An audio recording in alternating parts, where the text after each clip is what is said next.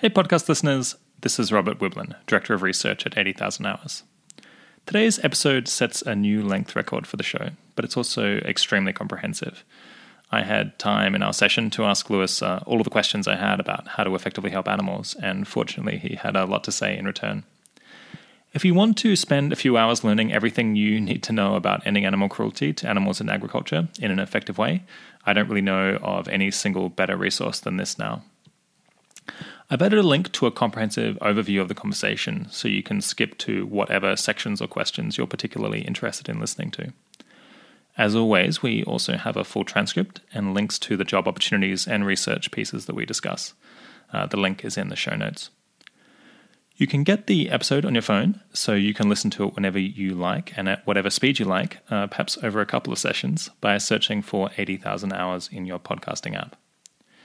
If what we've talked about today piques your interest in working on farm animal welfare or any of the other causes that we discuss on the show, you should definitely apply for free one-on-one career coaching from 80,000 Hours. We've now helped hundreds of people formulate their plans and compare between their options, and in some cases introduced them to mentors, collaborators, funders, or even gotten them into high-impact jobs. It takes a few minutes to apply for a 45-minute Skype call with us, but the application process itself is designed to give you or to help you structure your own thinking and give you a list of actionable next steps. The link to apply is in the podcast description or the blog post where you found this episode. Our guide to improving institutional decision-making, which I talked about in the podcast with Julia Galiff last time, is now out, and so I'll link to that from this episode as well. And now I bring you Lewis Bollard. Today, I'm speaking with Lewis Bollard. Lewis leads the Open Philanthropy Project strategy for farm animal welfare. Full disclosure, the Open Philanthropy Project is one of 80,000 Hours' biggest donors. Prior to joining the Open Philanthropy Project, he worked as policy advisor and international liaison to the CEO at the Humane Society of the US, also called HSUS. And prior to that, he was a litigation fellow at HSUS, a law student, and an associate consultant at Bain & Company. He has a BA from Harvard University in Social Studies and a JD from Yale Law School. Thanks for coming on the podcast, Lewis. Great to be here. We plan to talk about Lewis's work making grants, how we can most effectively help animals, and how listeners can best use their careers to improve animal welfare. But first off, Lewis, what originally drew you to dedicate your career to helping animals, and why did Open Phil end up focusing on it, among other things? Sure. So when I was a teenager, I became aware of global poverty first. And like I imagine many of your listeners, it was an issue that really struck me as incredibly important and incredibly neglected. And then I later became aware of factory farming. And it struck me as also important, but even more neglected and with really clearer solutions. And so really since I've been a teenager, this is an issue that I've been very passionate about, wanted to work on. As far as Open Philanthropy Project went, they have these three criteria: importance, tractability, and neglectedness for selecting cause areas. And farm animal welfare lined up on all three of those criteria. And so I think the primary consideration was ultimately just this is a major issue. It's being neglected by the donors, and there's the real potential to gain some traction here. Do you want to give us some numbers to help give an idea of the scale and tractability and neglectedness of the problem? Sure. So starting with numbers for the scale of the problem, if you look at the number of animals being farmed at any point in time, globally there are about 23 billion chickens at any point in time alive in farms, overwhelmingly in intensive factory farming systems globally. Now about 15 billion of them are broiler meat chickens, and the other 8 billion, roughly, are layer hens. There are another roughly 6 billion land mammals that are being farmed. So that's pigs, cows, rabbits. And then there's somewhere between 35 billion and 140 billion farmed fish at any point in time. And those numbers are incredibly imprecise because no one is keeping track of precise numbers. So the Food and Agriculture Organization keeps pretty good track of the numbers of land animals, but not the numbers of farm animals. Then if you're also concerned about wild-caught fish, the numbers could be in the trillions. So certainly there on the importance of the issue. If you look on the neglectedness side, the numbers are also pretty stark. Before we came into this space, I'd say that there was probably about $20 million a year being devoted to this problem in its entirety. That's now probably increased to maybe $50 million a year. Sorry, 20 million in the US or globally? Globally. Wow, that's really very little. So there were almost no farm animal advocacy organizations, or only a handful? There were only a handful of farm animal organizations, and when I say that number, I'm only counting certain things. I'm not counting, for instance, farm sanctuaries, where it's providing direct care for farm animals. But if you really just look at advocacy for farm animals, it was extremely limited. A couple of groups like Mercy for Animals, Compassion on World Farming had been around for several years, but had very small budgets.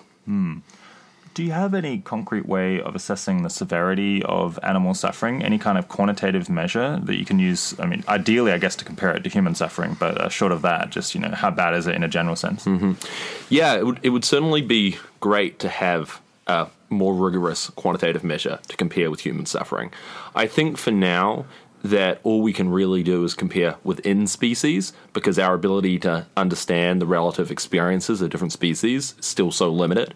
But within species, you can look at a couple of different things. You can first look at, with acute pain experiences, how long do they last? So we know, for instance, with castration in piglets, and this is standard practice for virtually all male piglets globally, we know that that is a process that causes minutes of intense pain as measured by stress responses, and that they're still feeling some degree of pain days, weeks later.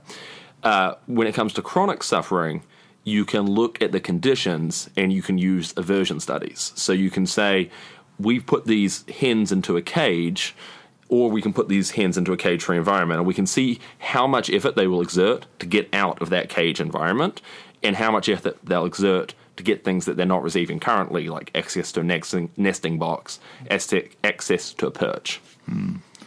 So some people advocate for vegetarianism or try to scale back animal agriculture on the basis of environmental and health benefits as well as animal welfare benefits. Do you think those gains are large compared to those that we might hope to get from animal welfare improvements? I think the environmental gains are real. I think that if you look at the best global estimates right now, the Food and Agriculture Organization estimates that about 14.5% of global greenhouse gas emissions come from animal agriculture. If you look at land use or water use, the percentages are significantly higher in terms of the amount of water used globally and the amount of land. So from an environmental perspective, I think there's a very clear case, particularly for moving toward pulses, whole grains, other relatively low carbon footprint foods. What grants have you made at Open Phil, and how long has the program been running?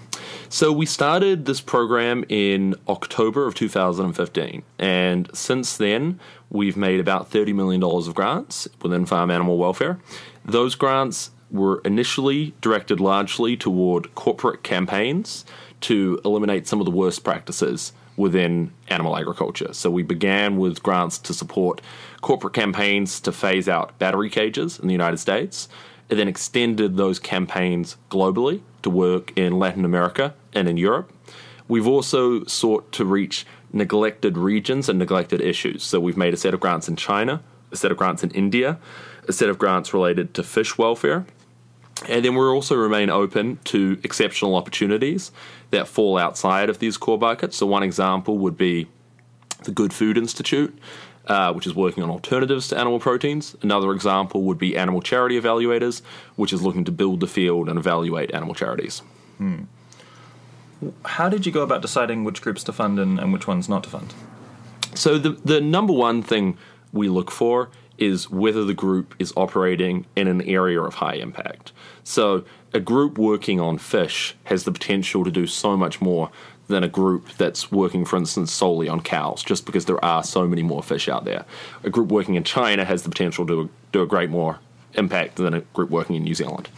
But the second thing we look for is a track record. So to what degree has this group chalked up tangible victories in the past? And this was something that was very appealing about the corporate cage-free campaigns, was we could track very tangible outcomes from these campaigns in the past.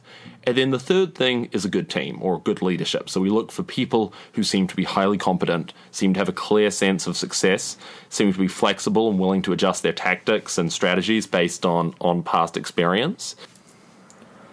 So most animal advocates seem focused on animals that are easier to sympathize with, perhaps like pigs and cows, but you're kind of going in the opposite direction, thinking of chickens and fish, and I guess potentially even insects or other more unusual cases like that?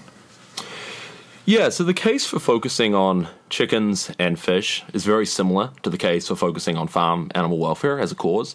In terms of importance, there are more than 10 times as many chickens as there are, for instance, pigs, and there are more than 100 times potentially as many farmed fish as there are for pigs. So the numbers are really there. Then in terms of neglectedness, it's also the case. So certainly we need more funding for work on pigs and cows and other more charismatic mammals, but there's been a real dearth of funding around fish, chickens, and other animals that people don't think about or relate to as easily. But while there's 10 times or so as many chickens, their brains are also about a 1/100th the size of the brain of a pig, right? And a similar number to the brain of a cow. So I guess it's not completely obvious that there's more suffering in chickens than pigs in the world, right? Certainly not completely obvious. I mean, I think there's a really interesting question about how to compare the well-being of different species. I do think it's very unlikely that the sheer size or weight of a brain is likely to be closely correlated with ability to suffer. I think if that were true, we should possibly be focused on sperm whales or on elephants or other large creatures with huge brains. But I think what we see even within humans is that brain size can differ, and it doesn't necessarily affect relative capacity to suffer. Okay, well, maybe let's come back to that in a minute. Another interesting stat is that about half of the world's fish and a quarter of the world's land farmed animals are in China.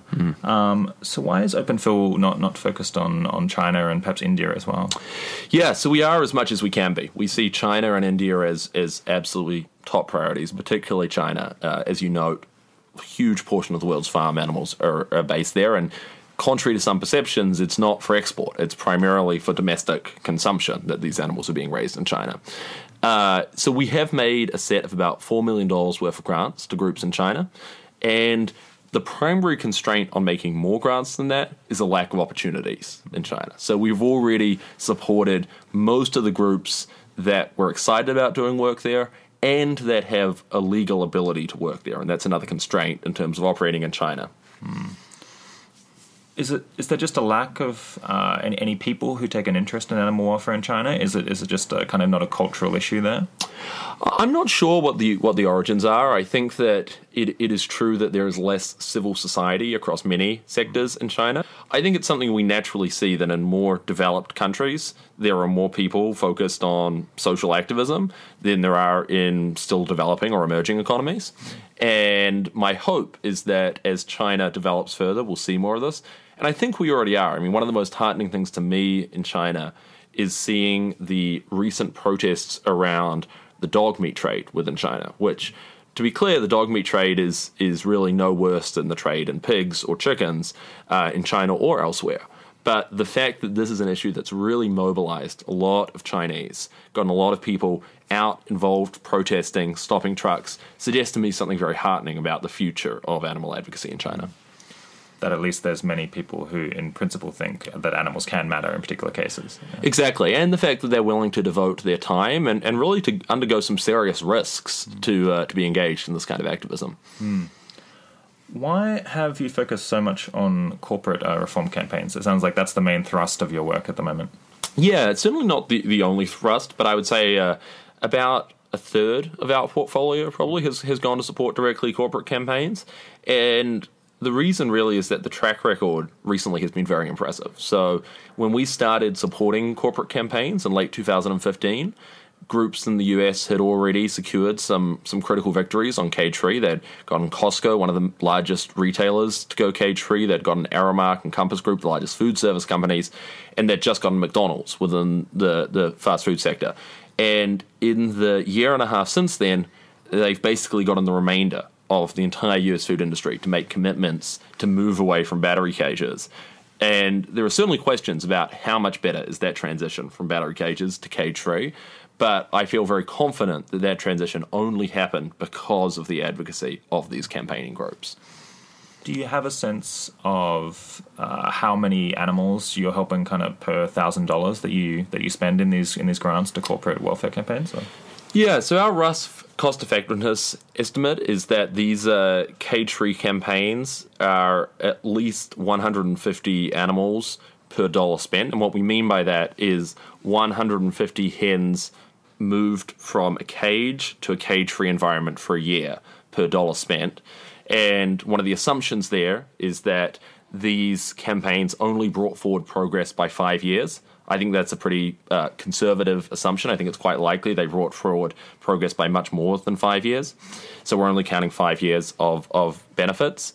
But yeah, 150, and I would say there's a wide potential spectrum, maybe 100 to 250 per dollar there. What is your research work at Open Phil like day to day? How do you spend your time? So I spend my time between a combination of online research, trying to read the latest reports, both from animal advocacy groups, from animal charity evaluators, but also from the industry. So reading industry publications to see what changes are happening, what's influencing them.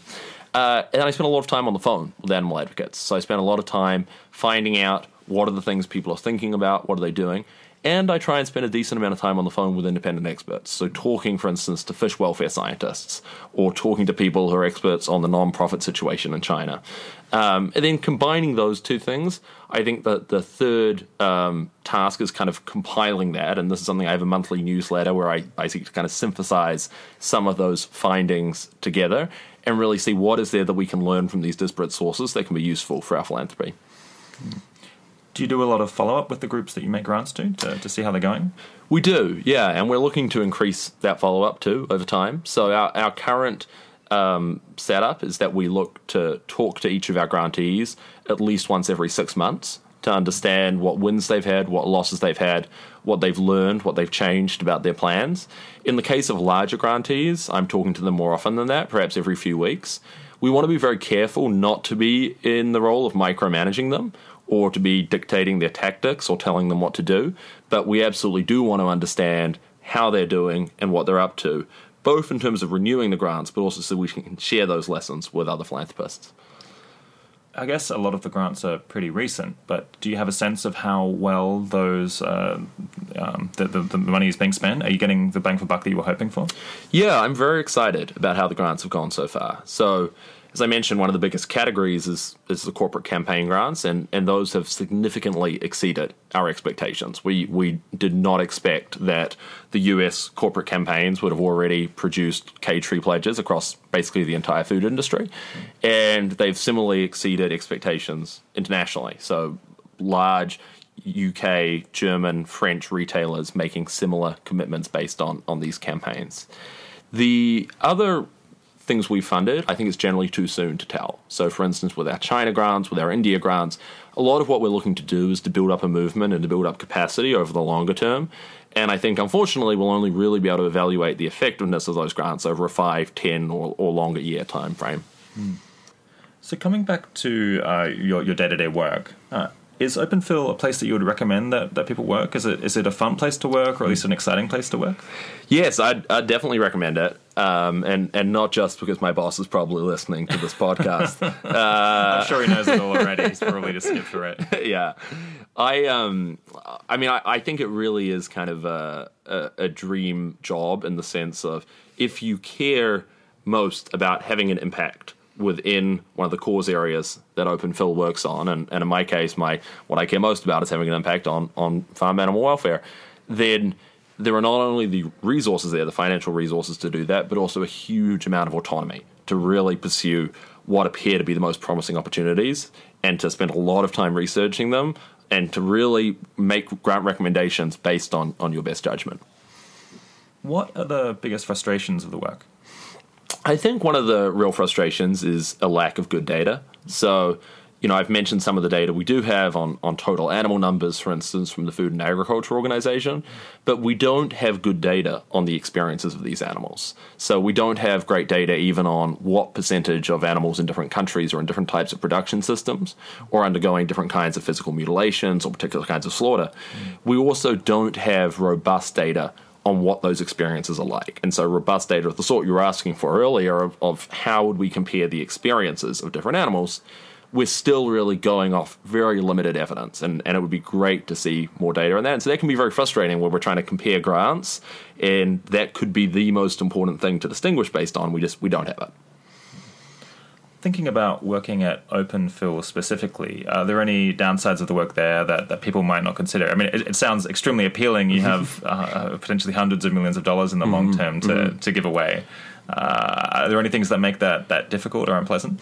Well, I think the flip side of great autonomy is that you're not you don't have as much of the benefits of being part of a team. I mean, there certainly is a team at Open Philanthropy, but we're each working on very distinct issues, and so within my work on animal welfare, it can be a little lonely at times. I mean, there aren't a lot of there's no one else there working solely on this issue, and so there are people I'll talk to about it. There's people who will give me guidance, but it's not something if you're looking for a real team environment, the program officer role at least doesn't really fit that bill. Why haven't you hired a research assistant or something like that? So we're actually looking into the possibility now, and for interested listeners, my hope is we will be looking to recruit that in the next few months, and you can look out for that opportunity. So yeah, it's on the horizon. What kind of personal traits will you be looking for above others? So I think the most important trait for me is someone who is analytical and good at dealing with data and independent research. Obviously, we want people who care about the issue, both care about farm animal welfare and ideally care about effective altruism and having the greatest impact. But generally, I'm trying to keep a pretty open mind otherwise about what that person would look like in terms of their worldview, their ideology, their background. I think the most important thing is just that analytical ability and the intelligence to really be able to engage in debates and to be able to criticize me and to kind of, prove me wrong on things. Because I think one of the dangers of only having one person and one of the real benefits of having another person is that you can get a little more diversification of views on things. We'll put up a link to that job vacancy when it goes up. Are there any other jobs or job vacancies that Open Phil has at the moment? I think we have some vacancies in the logistics team. I think we've been looking for possibly a couple of people in the logistics team, and I'm pretty sure those are up on the website. Okay, well, we'll link to those as well. Are there any organizations you've investigated that you ultimately decided not to fund? And I guess without naming any names, what were the reasons for that? Sure, yeah, we've had a number of investigations that we opened and ultimately decided not to fund. And there have been a variety of reasons for that. I'd say the most common reason is that we weren't excited about the particular proposals presented to us for what this group would do with additional funding. So even where a group seemingly has a good track record or has a good leadership team, we still want to see really tangible plans for how they need and would use more funding. So I'd say that's the most common one. Otherwise, we've also just found other red flags. We've heard during the evaluation process of a group negative things or disputes about their track record, or we've come to see perhaps that particular strategy, when we look at the cost effectiveness estimate, the numbers really aren't as good as we expected them to be. If you have an existing group that's doing good work, but they can't yet show you a plan for how they'll scale up and what they'll do with more money, mightn't you just expect that if they have a good track record, they'll be able to find a way to use the money effectively? I think it's certainly possible. I think that it depends a lot on the kind of group we're talking about. Particularly in many of the cases, we're considering pretty well-established groups where one or two of their programs have good track records and other programs don't. And so in those cases, we want to be very careful that we're only funding truly additional work and we're not just providing money in the general pot that could go to ineffective work. And so in those cases, the room for more funding question becomes very important. With a smaller group, certainly, I think we're more open to the philosophy of just backing them to do something. And the more that a group just has one program or does one thing, the easier that case is. So long as the argument they're making to us is just, we'll do more of this thing we're already doing well, that's a compelling case. You just mentioned kind of doing the maths, the cost effectiveness analysis of the different kind of interventions that groups have. In your view, what are the most effective interventions for helping animals, and how confidently do we have answers to that? Yeah, so right now it's a variety of confidence levels. So I would say the intervention that I am most confident in right now are corporate campaigns, because we can track so clearly the role of each advocacy group, the number of companies, the number of animals affected by each pledge, and then the subsequent implementation of those pledges. When it comes to other strategies, I think there's a lot of potential, particularly where strategies focus on important areas and neglected areas, but it's going to be a lot harder to have confidence in the cost-effectiveness estimates we come up with. So, for instance, I feel very optimistic about focusing on China because of the number of animals there and because of the neglectedness, but I feel very low confidence in the cost-effectiveness estimates we've come up with just because we don't have a good sense for the tractability of those interventions yet. Are there any interventions that you think are especially overrated? I do think that traditionally there was too much faith placed in online ads, so an individual dietary change in general, trying to get people to go vegan. And that's not to say that individual dietary change cannot be an effective tactic. I think that it's totally possible that if done well it can be, and there's a need for more research there. But I think there were a few studies early on that gave misplaced confidence to advocates that online ads in particular, and leaflets too, were having an outsized impact on dietary change. And I think more rigorous studies since then have really suggested that was not the case, and that we don't have a strong sense for the effectiveness of these interventions. Why do you think those studies produce, positive results, perhaps excessively positive results? So the early studies were all done by advocacy groups in the space who had a very clear incentive. They also just weren't particularly well-designed studies. Some of the studies didn't have control groups. Some of the studies relied on the same volunteers who handed out the leaflets, going back and asking the people that handed leaflets to what effect it had on them. And in a lot of cases, the sample size was really small. So there were just the kind of classic problems we have with a study that doesn't have the kind of methodological safeguards that studies should have. Someone who had a lot of experience in social science research reading those papers would have realized that they weren't good at the time, it sounds like. Absolutely. And I think people did. I think that this has been a debate since these studies first came out, and that's a big part of the reason why better studies were put into the field and why those better studies have now provided more caution. I think that some people got overly optimistic, probably because they wanted to be. I mean, there's an aspect of motivated reasoning here where it makes sense that you want this to be an effective intervention because it's relatively easy to do, and ultimately, one of the most important things is, can we get people to change their diets? Are there any really high-quality studies coming out on those topics in future that will really allow us to settle that debate? I don't think there's something that will allow us to settle this debate yet, though maybe further down the line. The study that I'm most excited about recently was a study by a group called the Animal Welfare Action Lab. So this was a study done by Crystal Caldwell and Greg Boise and Bobby McDonald. And what they did was they had a group of MTurk respondents read articles about a general transition to veganism, about a general transition to reducitarianism, and a control article, I think, about global poverty. And they measured the effect of those articles simply on self-reported meat consumption and self-reported perceptions about animals, reducitarianism, and veganism. And they found quite a robust, surprisingly robust impact, not only right afterwards, but also a month later. And the reason I like the study is because it really observed lots of good practices. So they pre-registered the study, they put all the data online, they had an adequately powered sample, there was no p-fishing involved, it was just everything you want to see in a study. So we recently funded them to replicate or attempt to replicate this study on a larger scale using YouGov data rather than MTurk. And to me, it'll be really interesting to see whether that study replicates or whether it doesn't. But that's what I'd love to see more of, is that kind of study where it's a strong study. It doesn't matter so much what the specifics of what it's measuring are, but that it really has some external validity.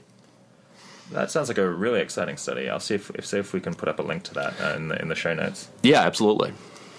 Are there any things you've personally supported in the past, either financially or otherwise, that you've come to regret? I don't know if there are things that I've come to regret. I mean, I think that we've certainly had some grants that look likely to be failures, but I think that that's part of taking higher risk bets And so in some ways it would be concerning if we didn't have any failures. So I'm less kind of inclined to regret those. I mean, I also think it's the case that in the past, for myself, I've given funding to groups that I no longer think are effective. But again, I think it's probably normally more constructive to see that as a positive learning path, that you reach a point of realizing these were ineffective and finding better ways to do things. So there's nothing you've personally done that you think was stupid even at the time?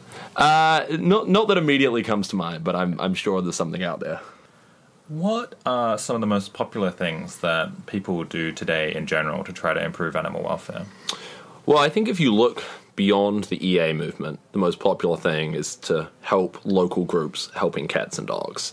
And while that obviously has positive direct benefits, I think in the greater scheme, it doesn't have the same effectiveness as A, focusing on farm animals, and B, focusing on advocacy as opposed to direct care. So, and I think even within the farm animal side, you see a lot of people focusing on caring for farm animals, for instance, within sanctuaries. And though those can certainly be a useful advocacy or education tool, I think that has to be the focus, and oftentimes the focus instead becomes caring for farm animals, which, again, is very much a positive, but is not going to reach anything like the cost-effectiveness of advocacy interventions. Looking at farm animal welfare groups in particular, how does your portfolio of interventions that you fund differ from what people are doing in general? I guess what are the things that you've decided not to fund that you might have? I think the biggest thing we've decided not to fund that is widely done otherwise is individual dietary advocacy. So leafleting, online ads, other forms of vegan outreach remain very common within the movement. And for us, we just don't feel like the evidence is there yet. It's not that we think it could never be there, and it's not that we think people are necessarily wrong to be supporting those initiatives, but we just don't feel there's robust evidence there that would make us feel confident enough to support that kind of advocacy. Let's talk a bit for a moment about you personally. What in your background put you in a good position to take the role that you have now?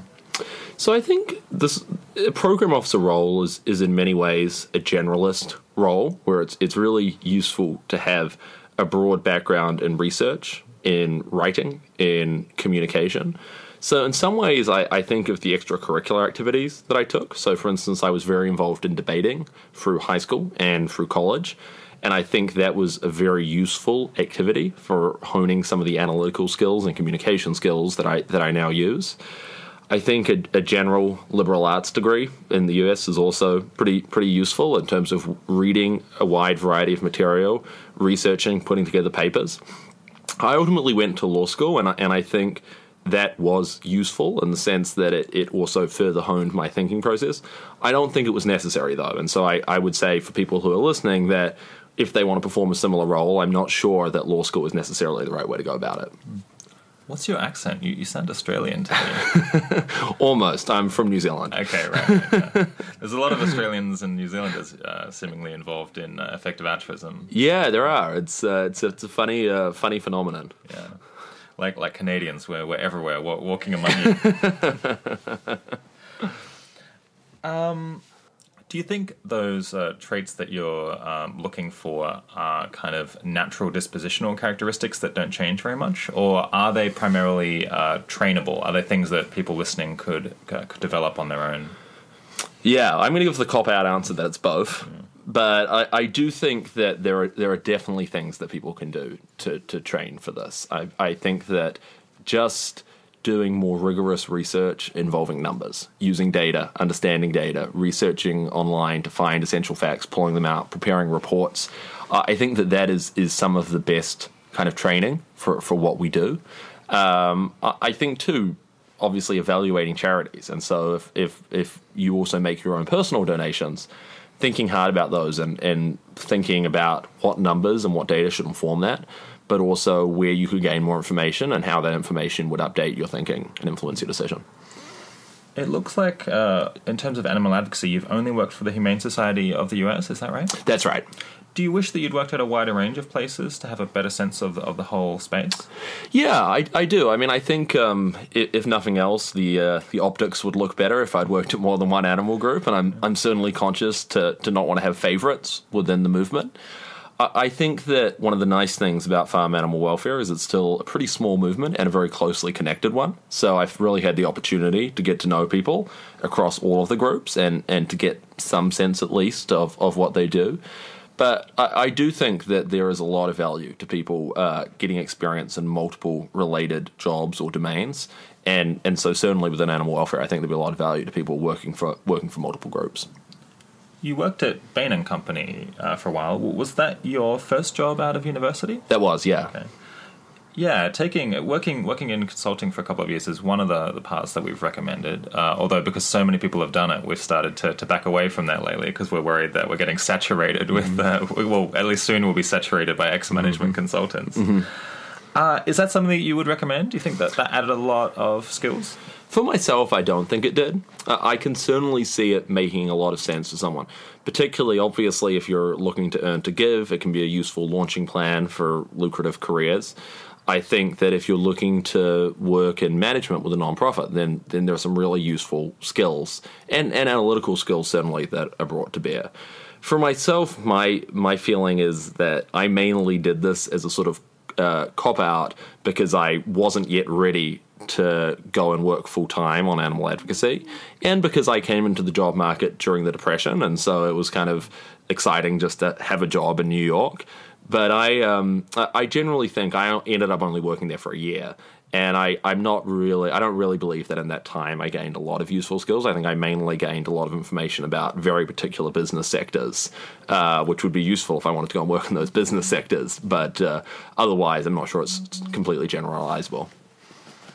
It sounded like you also regretted doing law school, or potentially now you've ended up developing some skills that are somewhat stranded given where you've gone with your career.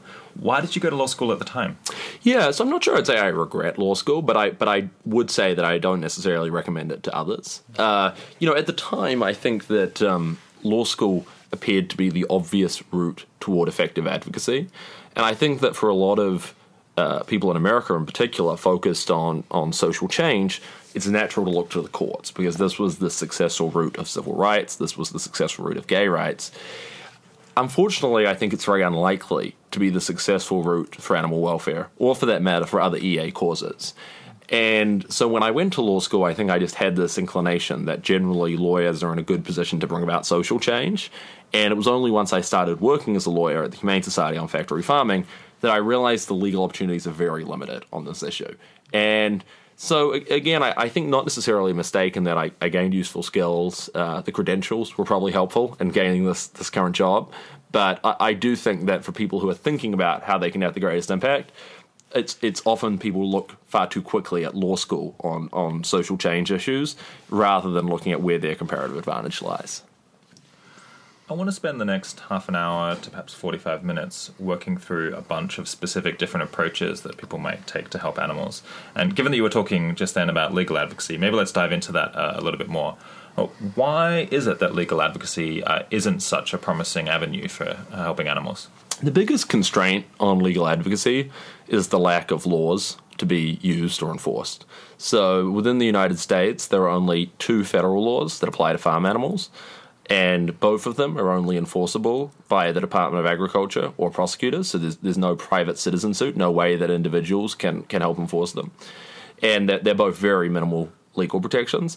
Similarly, at the state level, the very minimal protections that do exist, first normally exempt farm animals from their protections or agricultural practices from their protections, but secondly, don't provide any means of civil enforcement. So what you're really looking at is a system that's set up to only be used by district attorneys or U.S. attorneys. Unfortunately, most of the district attorneys in the areas where factory farming is tend to be very tight with those communities who are often elected positions.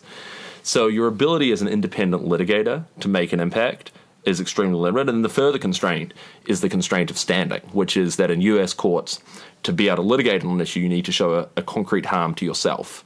And it's not sufficient to show a concrete harm to an animal or to show an animal cruelty harm that might affect you. And so that makes it very hard to get into court in the first place, even when there's a law you can use and a clear legal violation you could show. Who would have standing? Would it be other farms that are trying to compete with that farm and are following the regulations?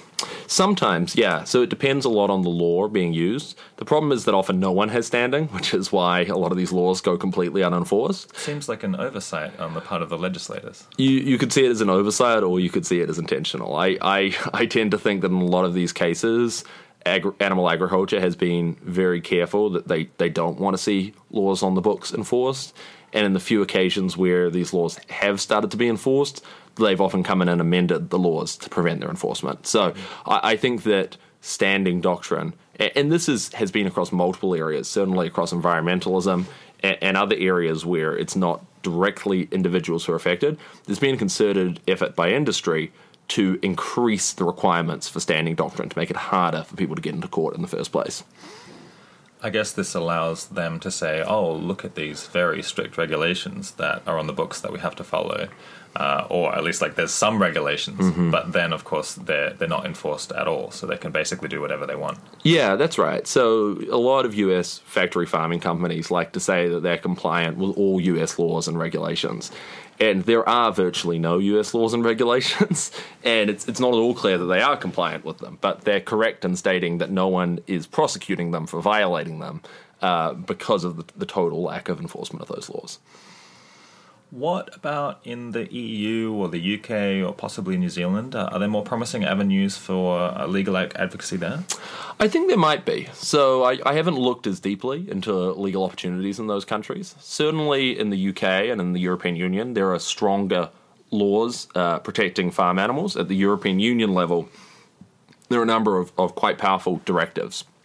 I don't think that there is an ability for a citizen suit to enforce any of those laws, but it does seem like there's a more functional political system in which lobbying and working with regulators is more likely to have an impact. I know that there has also been attempts at litigation in Australia and New Zealand around animal welfare. I'm not sure how successful it's been to date, but it does seem that there are fewer barriers than there are in the United States. There's also groups like the Non-Human Rights Project, and I think groups that have advocated on behalf of killer whales in farms, or I guess the Great Ape Rights Project. I don't know exactly what it's called, but they get a lot of attention, I suppose. I've seen them regularly, on the front page of the New York Times. So they might be seen just as a legal approach to getting a lot of publicity and engaging in advocacy that people read about. What do you think about those? So I think they've been very effective in getting publicity, and I hope that publicity has started to make people reflect more on the legal lines we draw around humans and keeping out animals. My concern is firstly that I think it is very hard for those groups to succeed in the current legal system, and I think they would acknowledge that the standing doctrines and just the lack of laws to be enforced mean that they're forced to really ask judges to go out on a plank for them. The other issue that I always think about is how likely is this to help farm animals down the line? And to me, it's quite conceivable that society will expand our moral circle or our legal circle to include chimpanzees, to include orcas, to include elephants, and other cognitively sophisticated mammals, but will still feel completely capable of excluding chickens or fish or other animals that don't have the same claim to legal personhood based on cognitive ability or something similar. A related approach that a number of people who we both know are working on is kind of radical vegan advocacy, where you really get in people's faces and you have a very strong message, and your goal is to kind of shock people into a paradigm shift where they realize that cruelty towards animals or just speciesism is a really important issue, and you maybe hope to get a dramatic shift in attitudes in society in the way that we've perhaps seen with feminism or with civil rights in the past. What do you think about those approaches? My general inclination is that it's too early for society to be receptive to such radical advocacy, and I think when you look at past social movements, it normally came at a point where far more of society was on board. For instance, with the civil rights movement, you had a far larger portion of US population actively supporting the movement, and then it was the use of more radical tactics to really get the salience on the issue and to get people riled up. But I do think that this is something that is very open for research. So I think that this would be a great thing for people to test with studies, whether confrontation is effective or not. The one thing I would say is that I think that confrontational tactics often become confrontational against other activists, and it seems very likely to me that it's counterproductive to spend some portion, or in many cases most, of an activist's time fighting other activists or convincing other activists that they're wrong. Animal advocacy seems really quite distinctive in just how much infighting there is and how much you have groups set up almost seemingly for the purpose of attacking other groups within the same very niche cause. What's going on there? Yeah, it's confusing. I think that it is natural, given that it is a source of such strong feelings, and I can understand having kind of been so angry and upset myself when I found out about factory farming. I mean, I think there's a realization when you find out about the scale and the degree of mistreatment of animals by humans. There's a real desire to be angry about that and to be annoyed at the world. And I think that oftentimes activists first express that anger or frustration toward general society, and then when they find that general society won't listen, they'll direct it toward those who will listen, which is to say other activists or companies that are trying to do higher welfare policies. And I think that it makes sense that given we have such strong emotions as activists on this issue, it makes sense that even relatively small tactical disagreements can quickly become moral disagreements or become moral judgments on one another. So I think it's natural, and I do think that there are parallels in past movements. I think if you look at, for instance, the U.S. anti-slavery movement, there were similarly virulent disagreements within the movement. That said, I think it's definitely counterproductive, and I'm hopeful. It does seem that the divisions within the movement are slowly dissipating over time, and so I'm hopeful that that trend will continue. It seems to me like you should try to implement a really strong norm within that group of just basically not aggressively criticizing other activists at all, just because the history has been that it's been so destructive, and people are just fairly rarely persuaded by using those means, seems to me. Yeah. Yes, I completely agree with you. I think the challenge is that as a funder, we certainly will only fund groups that don't spend their time or funds attacking other groups, but that leaves us in a position with really no leverage over those activists and groups who are doing that. So, well, I guess you might hope that as a result they would shrink as a fraction of the movement. I think that's happening. I think that is one of the things that is already happening. And I certainly think I've been happy to see that a number of funders feel the same way, that they will only fund groups that don't spend time attacking other groups.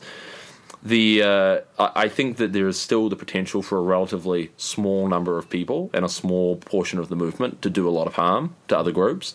But I completely agree that whatever we can to establish a norm that does not include attacking other groups, that includes, wherever possible, cooperating with them and supporting them, that would be very positive.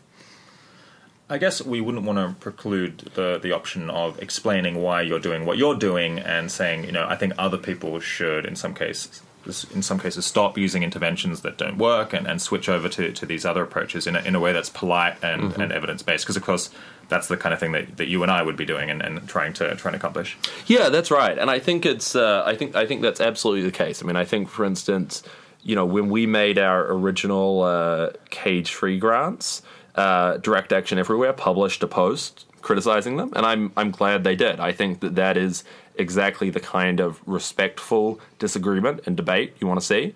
And we do need to have that kind of lively debate within the movement. We do need to have sort of settled positions criticized, conventional wisdom questioned. So I think it's absolutely great to have that kind of debate. And I think the object should be kind of setting the norm in such a way that kind of debate is possible, but actively sabotaging other groups' campaigns and work is not.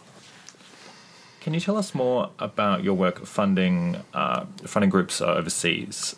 So you funded China, and what were the other countries again? We funded now in China, in India, in Brazil, in a number of European countries, the UK and Germany, and we have indirectly funded advocacy across a number of other countries via regranting. How do you go about finding these groups? I mean, I imagine you only speak English, or only speak English and perhaps Spanish? Yeah, unfortunately, I only speak English. The most useful thing I have found has been networking through people who I already know. So talking to US-based activists and asking their recommendations for people in other countries, or talking with people I already know in other countries and asking their recommendations for activists. But even just online research has turned out to be surprisingly useful. So, for instance, with our China grants, we ended up supporting 10 groups. I'd say of those groups, I was already connected with about 3 of them, and through those connections was put in touch with another 3. But the remaining 4 were all just things that I found online by kind of exhaustively searching for reports and for everything I could find on the work being done in China, and just reaching out to those groups cold. So that's often the way. In the case of our grants in India, I actually traveled to India and met with about 25 different activists representing different groups, and certainly found that to be a very useful tool. And so I think it's quite likely we're hopefully going to recommend a set of grants in Europe, and for that set of grants, I also recently went over to Europe and met with a number of groups. So I think that is an increasingly useful tool, is to actually meet with groups. But where that's not possible, certainly I'm always trying to talk over Skype, have phone conversations, and as much as possible, vetting one group via multiple different independent sources. So really asking everyone about everyone else to get a kind of as independent a sense as possible of what's going on. Have you had to reduce your standards for quality of evidence in order to find granting opportunities overseas? Yes, definitely. So I would say, for instance, that in China, our standard for quality of evidence is significantly lower than it is in the United States. But it's compensated for by the fact that the problem is so neglected over there that perhaps even a worse project or a more risky project is still worth going for. Yeah, that's the thinking. And I think it could fall into either bucket, right? I mean, it could be that projects are worse, and I'm certainly open to us supporting worse projects in a country where I think it's really important to get things going.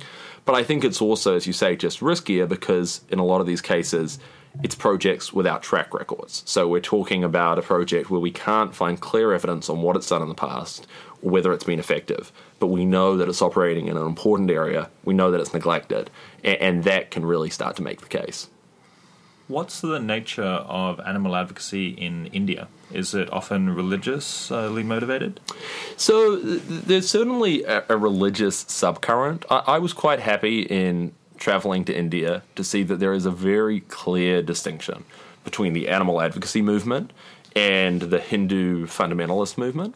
And so a lot of the headlines you'll see about cow protection laws and preventing the slaughter of cows, most Indian animal advocates want nothing to do with that. They understand, first of all, that it's really just a pretext for anti-Muslim bigotry, but that secondly, it's probably bad for animal welfare. I mean, what happens when these slaughter bans get passed at the same time as the Indian dairy industry is rapidly growing is huge numbers of surplus cows that can't be legally slaughtered, so they're either smuggled long distances to be slaughtered, or they're dumped in these sanctuaries where they will slowly die or won't receive medical treatment. So I think that there is a real understanding amongst Indian animal advocates of that. It's certainly true that the Hindu nationalists right now have a lot more political power than the animal advocates do, but there is also a really strong cultural and historical current of animal protection in India. So it goes back to the promotion of vegetarianism by Ashoka and others early on in Indian history. Is it Jainism as well? Jainism as well, certainly. Jainism has a very strong current on this. Really all of India's religions do. But something which is remarkable to me is that India's constitution includes animal welfare protections. And right after independence, India passed a very strong animal cruelty law. Now, there are still major problems with enforcement of that law, but the fact that it has on the books laws that are far stronger than what the US has, and really stronger even than many European countries, suggests to me that there's a lot of potential there, once those laws are enforced, to actually see really high standards in India. Is it fair to say that India morally is just ahead of Europe and the US in this respect? Like culturally, are those values widespread? You know, I can't really speak to how widespread those values are. I haven't seen any good public opinion surveys on the issue, and so I think certainly within the Indian elite, these values seem a lot stronger than they seem amongst the elites in other countries. I think the other thing is there's far less of a countervailing lobby. There just doesn't seem to be the same kind of organized lobby in favor of factory farming or other abuses of animals. So that seems pretty important. But I do certainly see really, really promising trends in terms of even amongst the Indian population, there seems to be some broad degree of concern about animal welfare. What about countries that are majority Buddhist? I mean, Buddhism, I'm not an expert on this, but my understanding is it regards vegetarianism as a noble thing to do, though in most countries it's not regarded as obligatory. But in some strains of Buddhism, particularly in China, it is generally regarded as obligatory or something that most Buddhists would be doing, but it varies country to country. Does that provide potentially a foundation for spreading humane values much more broadly? I think it might, and this is certainly something we've been looking into a bit. I mean, it's certainly the case that the majority of Japanese are Buddhist. A large portion of the Chinese population are Buddhist. And as you say, this is a religion whose precepts involve doing no active harm to other sentient beings. So I think there is a strong ideal of non-harm within that religion, and what you'll often see is even within subsets of the religion or within regions where not everyone is vegetarian, the monks or the nuns normally still are vegetarian. And so there's definitely a sense that this is what you should strive toward. I think it's also a very tough thing to get involved with religious advocacy. So, and often a very sensitive thing. So, I mean, for instance, in China, we don't want to be in the business of being seen as sort of religious advocates. I think it's even more sensitive than being seen as civil advocates. But my hope is that there are things we can do to bolster those voices already within the Buddhist movement, within the Buddhist religion, that are promoting vegetarianism or that are promoting a stronger degree of respect for other sentient beings, to really encourage their voices and to give them the resources to elevate their voices too. It occurs to me that could potentially even be a cost-effective thing to do, even setting aside animals, that Buddhism seems to have values, I think, that are closer to mine than most religions, and inasmuch as there's a huge population there that could be motivated to think in a more effective altruist way and might be quite receptive because it's quite compatible with some of the underlying ideas of the religion. Maybe there's just some good opportunities there. Yeah, I think it's a really interesting question. I mean, I think it's I would certainly defer more to experts on the theology and on the... I probably should as well. Yeah. Well, I've read the Wikipedia page, to be fair. Yeah, and I do think that there is an aspect of... A lot of religions have some really good things on paper. I mean, not just about animals, but about, for instance, charitable giving and the obligation to care for the poor and to care for the sick. And it's really a question about whether people actually implement those in practice. But I do think that there is a lot of room for effective altruism to connect more with religious communities in general, and to really connect more, too, with those teachings that are very deep in some religions that really do try to promote altruism and doing good for others.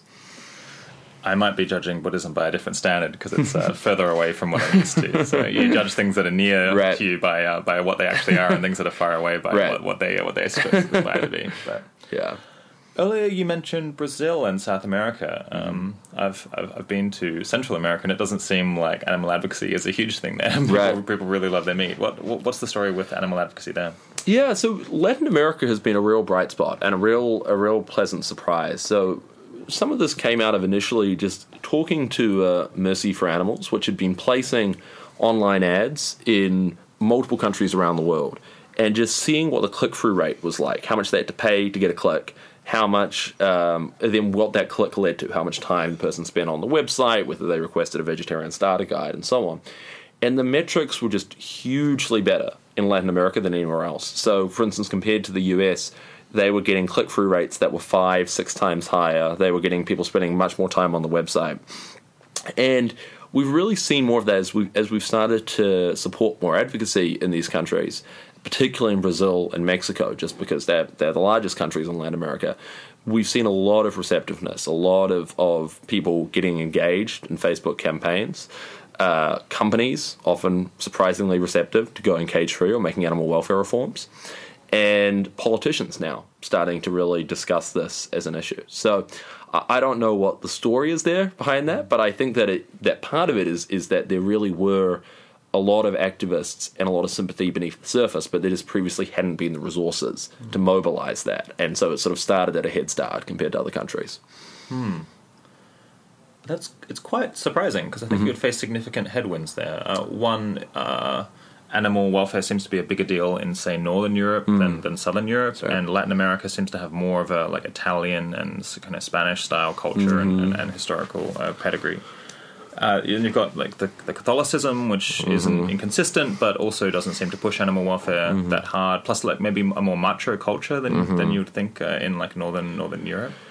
And yet it's more effective there than in the US. I suppose one thing is the ads might be cheaper per impression because the people aren't as wealthy. Right. So the ads are cheaper, but quite separately from that, the click-through rates are better and the time spent and so on is better. I don't want to overstate how rosy the picture is. There's certainly still widespread factory farming, and it is the case too that some companies have proven very resistant to change, and some of them, because there aren't the kind of free speech protections there are in the US, some of them have sued activists for campaigning and tried to really squelch their campaigning. So that's happened in the US as well. That has happened in the US as well, yeah. So I think that I think it's a mixed picture in Latin America. I guess to me it's mainly optimistic relative to my baseline assumption, less optimistic just kind of objectively. It's really good that it was tried out, because I guess you have these, stereotypes about different countries that are based on, not all that much experience, just people's very broad impressions, and it sounds like it doesn't always match the actual experience. Yeah, I think that's a great point. I mean, I think that particularly when it comes to a pretty new issue like animal welfare that isn't very well correlated with, for instance, political left and right or other kind of standard things we know more about, it makes a lot of sense to just test it, to test the message, to test in different countries and different places and see what works. And I think we're constantly kind of surprised by what that is. One possibility is that people in the US are already familiar with the fact that people care about animal welfare and advocate vegetarianism. They've at least heard of it, even if they haven't heard all the details. So possibly they're just sick of it, and they know what the ad is going to be about, and they don't want to read it again. But in South America, it just might be a more novel thing, so people are curious to find out. That's definitely one plausible explanation, and I think another set of results consistent with that I heard recently was a group in Australia was testing online ads with different demographics.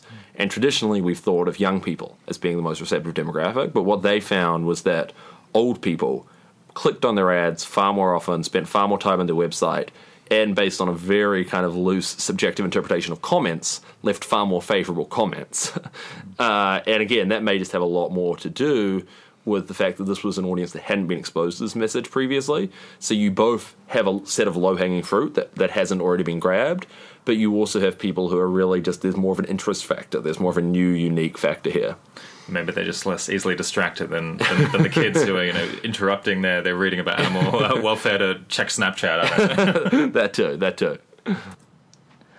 All right, as we continue our march through each of the different intervention areas, let's talk a bunch about corporate campaigns. Can you describe in detail the approach that these campaigns are taking to try to influence corporate behavior? Sure. So the basic premise of these campaigns is that the manner in which farm animals are treated is really oblivious to the customers of grocery stores or fast food chains or other companies that are using these animal products. And in most cases, when consumers find out how those animals are treated, they're not very happy about it. It's not consistent with their expectations and their faith in the company. So what these campaigns do is really seek to capitalize on that dissonance. They seek to make customers of companies aware how the animals in the chain are treated, and to thus really create a PR incentive or a brand incentive for the companies to do something about it, to deal with that dissonance, to avoid the consumer backlash, and to really avoid the significant negative publicity from just simple exposure of how they're treating the animals in their supply chain. And so they describe the conditions of the animals to the general public and try to get it in the media, and then say, we'll stop doing this and we'll stop complaining if you change what you stock or how you produce eggs. Yeah, so I mean, a lot of it is more finding particular leverage points. Okay. So it's, for instance, making sure that the companies' senior management and their investors are aware of how the animals are being treated. And oftentimes that's enough. They aren't even aware, and when they see it, they either feel terrible about it or they recognize a major brand liability waiting to happen.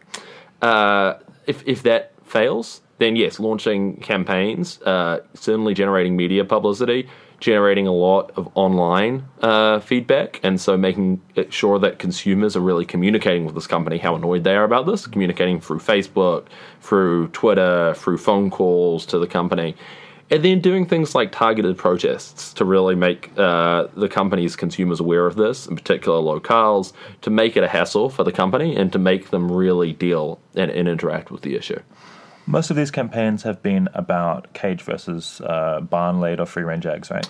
Yeah, so the first round of campaigns, which are just now winding up in the US, have focused on eliminating the use of battery cages for layer hens.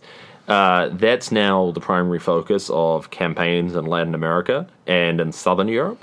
In the US and in Northern Europe, where those campaigns have largely been won in the sense of securing pledges from across the industry, activists have now moved on to the treatment of broiler chickens, the meat chickens, which are raised separately from layer hens, and in particular are focused on reforming their genetics, the amount of space they have, so that the crowding, and slaughter methods and other living conditions. So what do you mean changing their genetics? So one of the biggest problems that modern broiler chickens face is the genetics that they're born with. Those genetics have been optimized for two things only: for as rapid a growth as possible and for as low a feed conversion ratio as possible. And in the process, animal welfare has been really neglected. And so what we have now is birds that grow 5-6 times faster than they did in 1950, but the birds' systems are not designed to keep up with that. So their legs aren't 5 to 6 times stronger, their lungs and heart aren't 5 to 6 times bigger.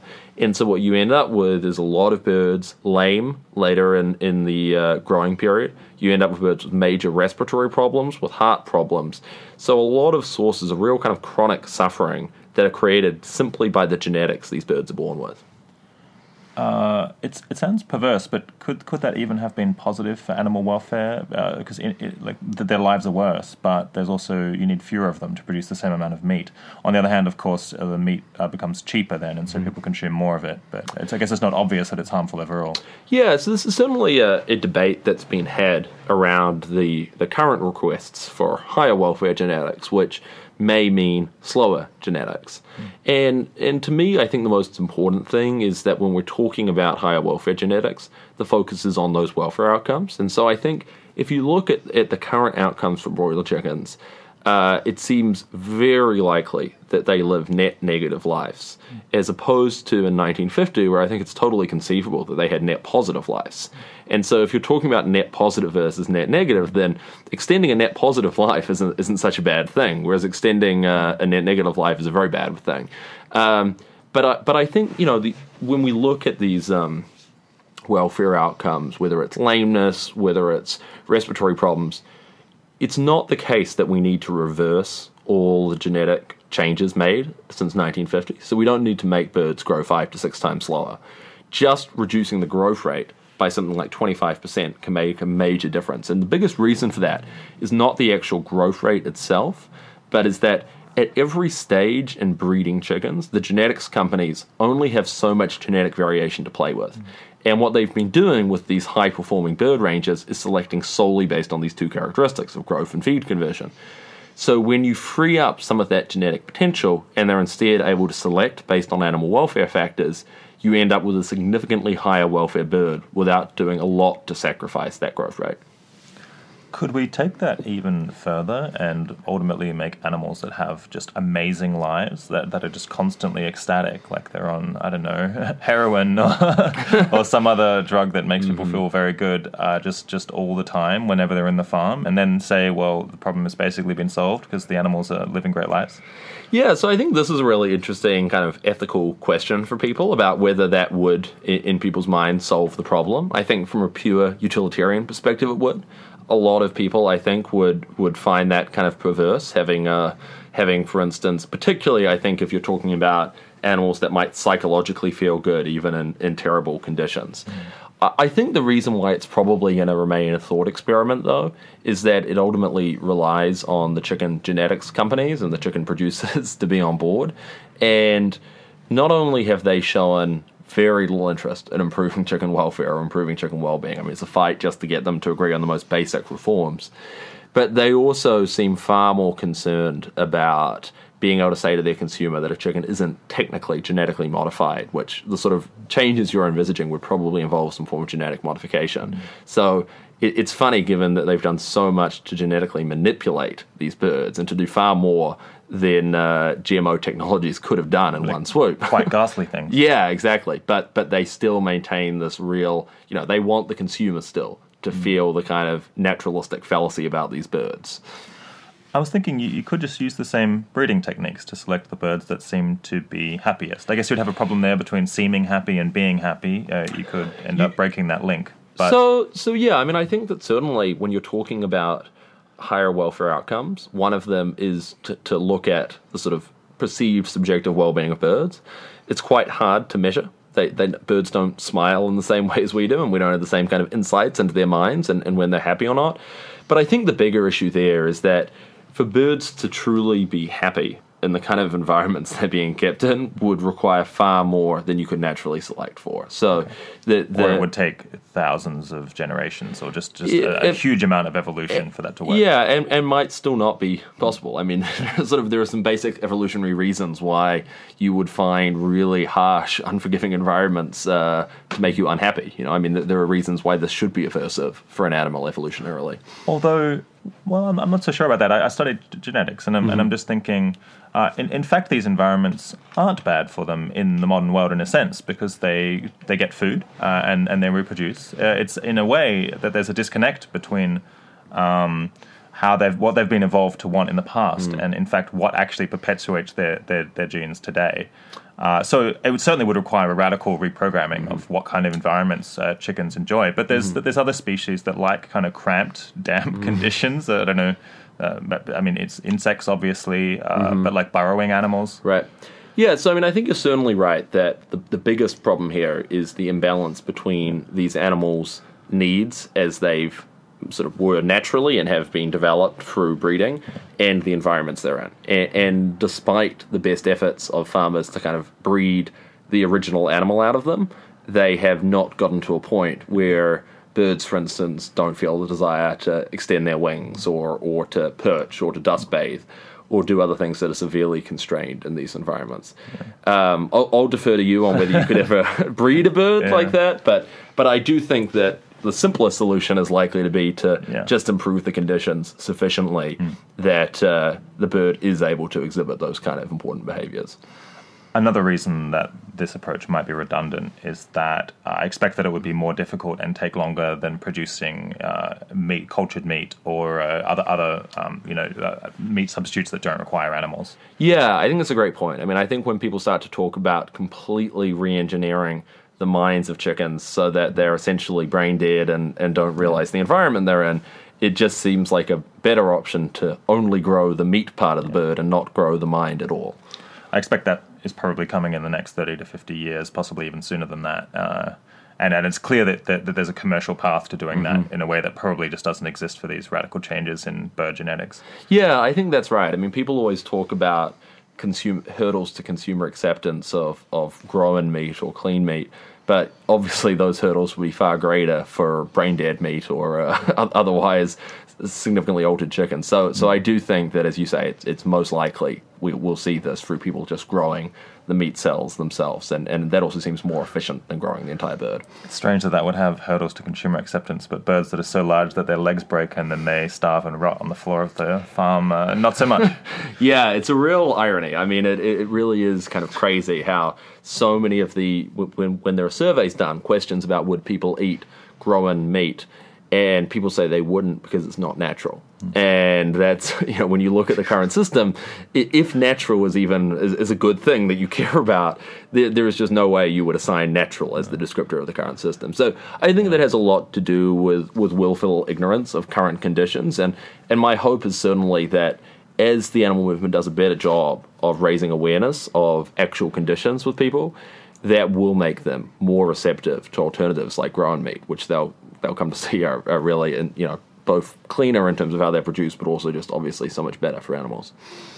We just had a lengthy diversion into genetics, but we were talking about corporate campaigns and their approach. I wanted to discuss for a minute the economics of the cage-free campaigns. So they put pressure on these companies and they inform them, some moral suasion and some just profit-based suasion. Yep. And many of them have folded quite quickly. Is that because it's not that much more expensive to get rid of the cages? Or is it that consumers kind of wanted it anyway? Or perhaps if everyone's doing it at once, you don't get much of a commercial disadvantage? I think it's a variety of those factors, but I actually think more than that these campaigns have just been very effectively run. I mean, I think the most important factor behind these campaigns is that they have never given up a campaign until they've won. So if you think about the proposition as a company, when one of these campaigning groups comes to you and says, hey, you're doing this cruel practice, we're planning to campaign against you, as that company you face a choice. If you know that they have never backed out of a campaign, they have ultimately won every campaign, even if it's taken them a year or longer, you face a choice of either we can do this right now and incur whatever cost there is down the line and possibly get a mild kind of positive halo for doing a good thing, or we can endure a brutal campaign where our brand gets trashed for weeks, months, or even a year, and then we can end up doing the same thing with the same costs associated to it. So when you see it in that way, it becomes pretty rational to make that decision. And I think that one way they've been able to really build up their reputation has been going through industry subsector at a time. So starting out with food service companies and really creating the place where after Aramark and Compass Group had made these commitments, for Sodexo, they were the only other major food service company that hadn't, and they risked becoming the pariah within their industry. And similarly doing that within fast food fat manufacturers, grocers. So I think definitely building up the kind of momentum within each industry has been really important, and there is a kind of herd mentality that occurs. But I also think there's a basic kind of rational calculus for companies. Yeah. Are the campaigners going to make sure that they never drop a campaign, that they're going to just, if they start something, they're going to finish it? That's the plan. And so far, they've held true to that. I mean, there are campaigns that have been going on for quite a while, more than some that have been going on for more than 6 months. But almost invariably, other than the current few campaigns that are going on, they have ultimately won. And I think that normally over time, they either kind of wear down a company or they experiment and ultimately find the pressure points that really get to the company and make them want to compromise. So yeah, that really has been their track record to date. What is the kind of first email or letter that they send to the company? Is it very friendly and informative and all smiles and cheer? So I'm not involved in the tactics, but my understanding is that yes, the initial communications are always as friendly and polite as possible. So there really is an effort to kind of appeal to the better angels of the executive's nature. And sometimes it works. I mean, really, sometimes it is the case that what happens here is that executives of the company simply didn't realize. And it sounds crazy, but you think, if you're running a large food manufacturing company and just a few of your products have eggs in them, it's totally possible that you just don't know how those eggs are produced. Yeah. And so it's sometimes the case that when the executives find out how they're produced, they're shocked and they want nothing to do with it. And I think it's also sometimes the case that executives, even just receiving that polite email, see the potential brand damage for when consumers will do this, and so that's sufficient. So yeah, it starts out, I think, normally with a pretty polite, nice approach. And they kind of go in order from companies that seem either most culturally receptive or their brand is most likely to be damaged because they have, a brand that says that, we're a nice, friendly, environmentally positive company. Or do they go to companies where it's not costly for them because the eggs, say, are only a small fraction of the product cost? What's the calculus? So certainly they're looking for the low-hanging fruit at first, but ultimately they know they need to get through the entire food industry. So you ultimately need to get pledges from even the toughest companies at some point. So generally, I think that there has been a tendency with each of these corporate campaigns first to focus on the food service sector. And the reason for that is that it's a highly competitive sector where the companies are constantly competing for accounts. What do you mean food service sector? So food service, Compass Group, Aramark, Sodexo, these are the companies that serve all the food served at universities, in hospitals, in office cafeterias. And each of those universities or office cafeterias is viewed as an account. And so what happens is when a campaign starts and when the Humane League, for instance, is able to mobilize students at campuses across the country, they're not just protesting against Aramark, they're petitioning their university to drop Aramark as their food service provider because of its mistreatment of animals.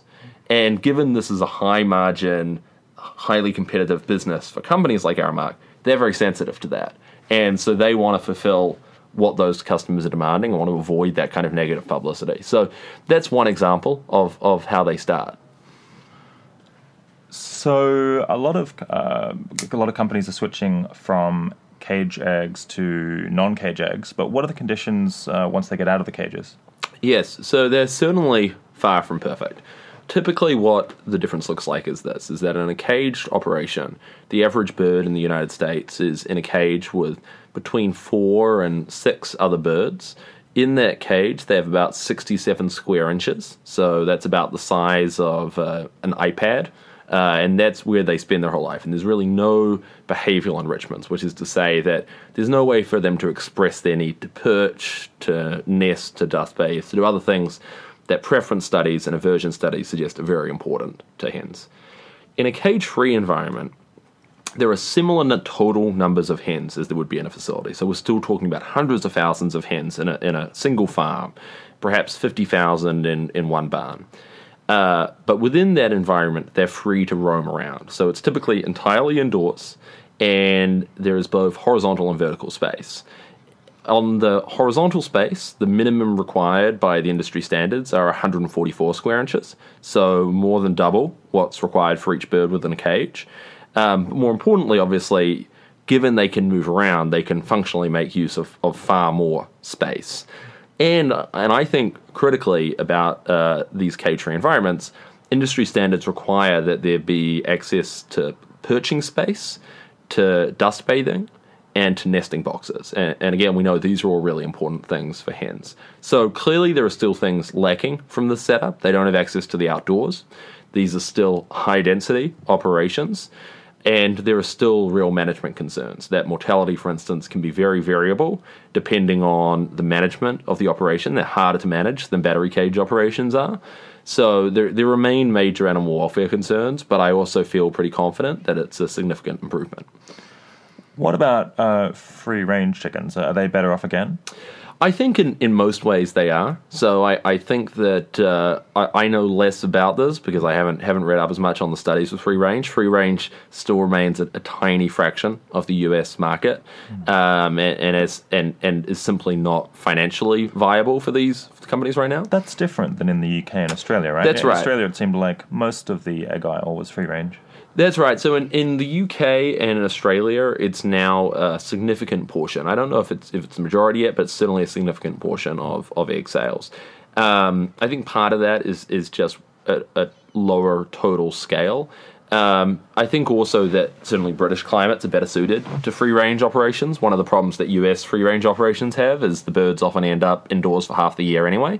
The biggest problem in free-range operations is predation and keeping predation under control.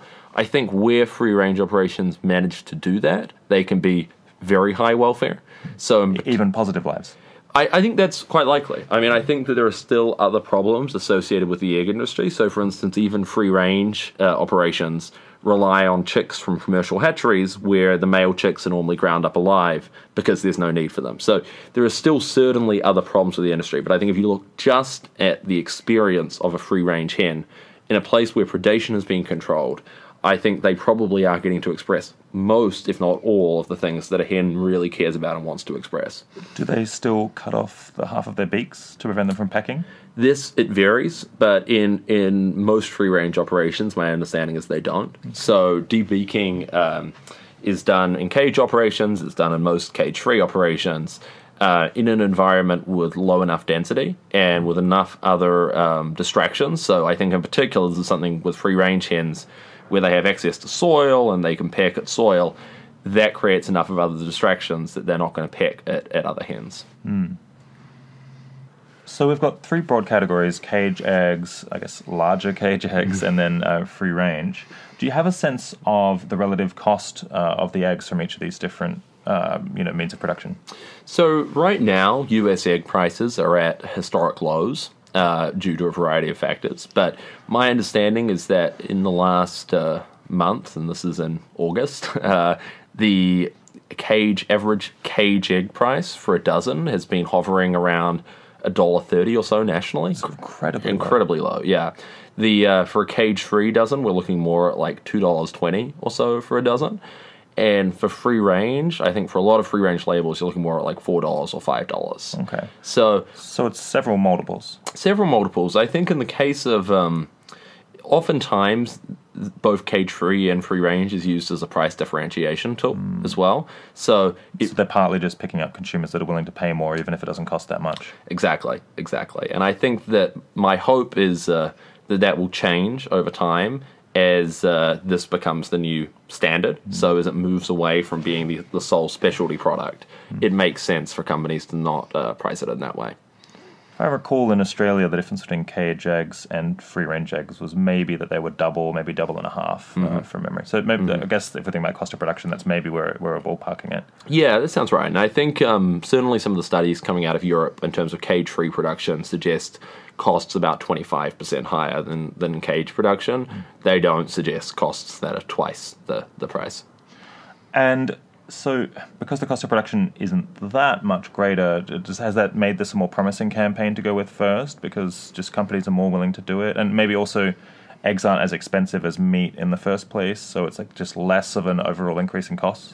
Yeah, I think those are all things that have made this more tractable. I think the fact, too, that for a lot of companies, eggs are not integral to their menu. So even for a lot of fast food companies, eggs are something that they, maybe have a couple of breakfast dishes including, but otherwise aren't using. So I think that all of those things together certainly made this a more tractable first goal and will make subsequent campaigns harder. Critics of these corporate welfare campaigns might say that there's a good chance that they would have done it otherwise. Other people might say they might not even follow through, that they're just making these pledges to get publicity and then they're not going to do it when push comes to shove. Others might say that the welfare gain moving from these tiny cages to slightly less tiny cages is not so large. What do you say to people who offer critiques of this kind? Sure. So I think those are all valid critiques, and I also feel pretty confident that they're all wrong.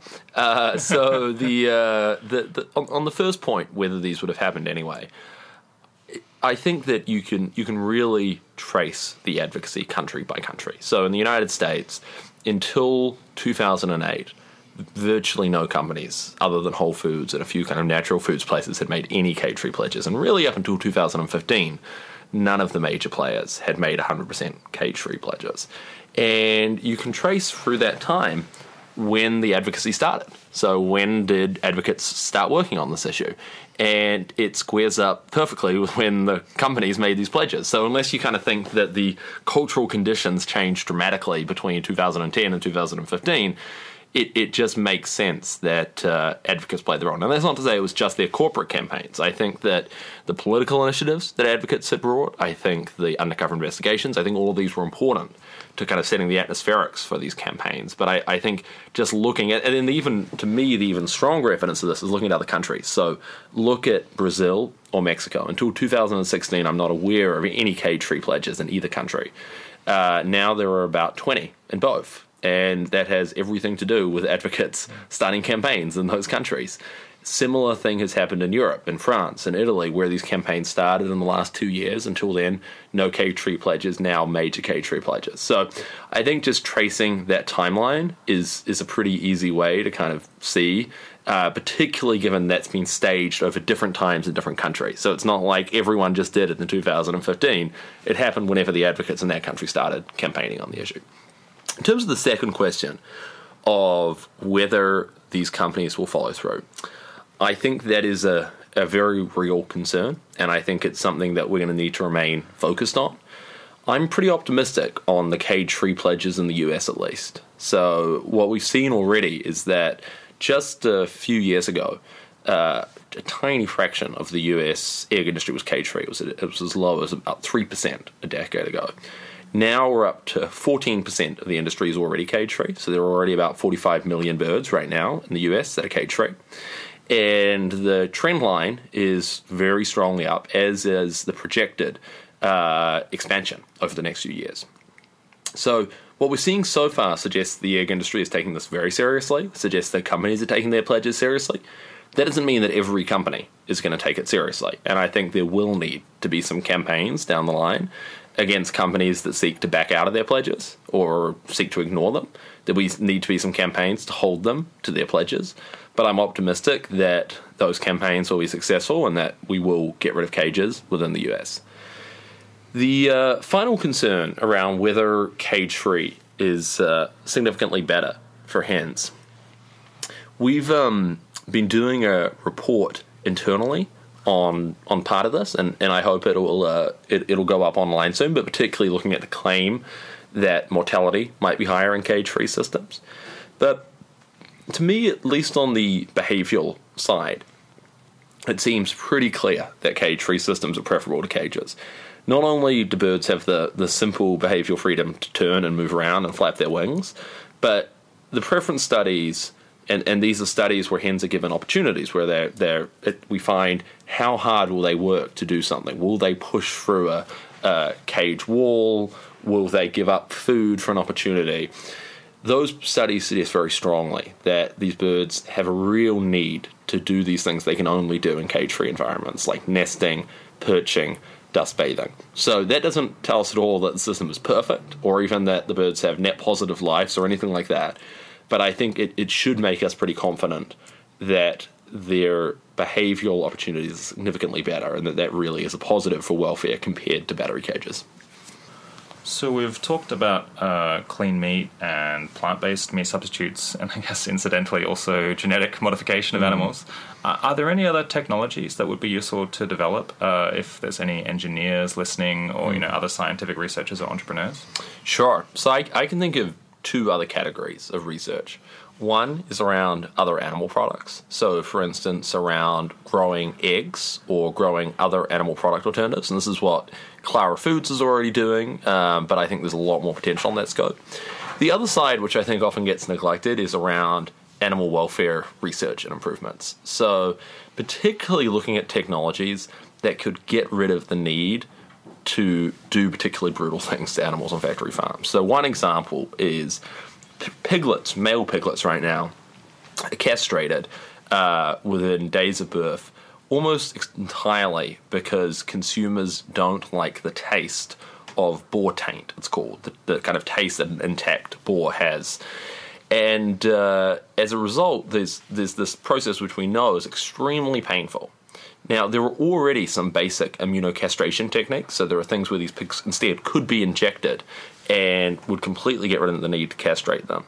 Those haven't been adopted widely for various reasons, but simply improved technology on that front could get rid of about 50 million piglets being castrated just in the US alone every year. Another example would be in ovo sexing technologies for eggs. So I think I mentioned earlier the male chicks being ground up in the egg industry. This is something that's done because there's no perceived need for these male chicks. They're ground up because there's no other alternative the egg industry thinks they have. Here, just having a technology where farmers can see into the egg in advance and see what gender it is, and then either prevent male eggs from developing at all, or abort them early in the process, seems like a far more humane alternative there. So I think there are a number of animal welfare science innovations that are yet to be developed further, and where I think there's often quite low-hanging fruit and not a lot of people working in the field, such that an engineer or a scientist with some real skills could make some real inroads there. Why grind up all of these hundreds of millions, billions of baby chicks alive rather than kill them using, say, carbon monoxide or some other, painless method? So some farmers do use carbon monoxide, but the kind of horrible reality of factory farming industry is that everything is dictated by cost, and even a small differential in cost will be used to justify the kind of most monstrous treatment, and this is an example of that. I mean, it is more expensive to buy carbon monoxide gas than it is to operate an electric macerator. And so they operate macerators.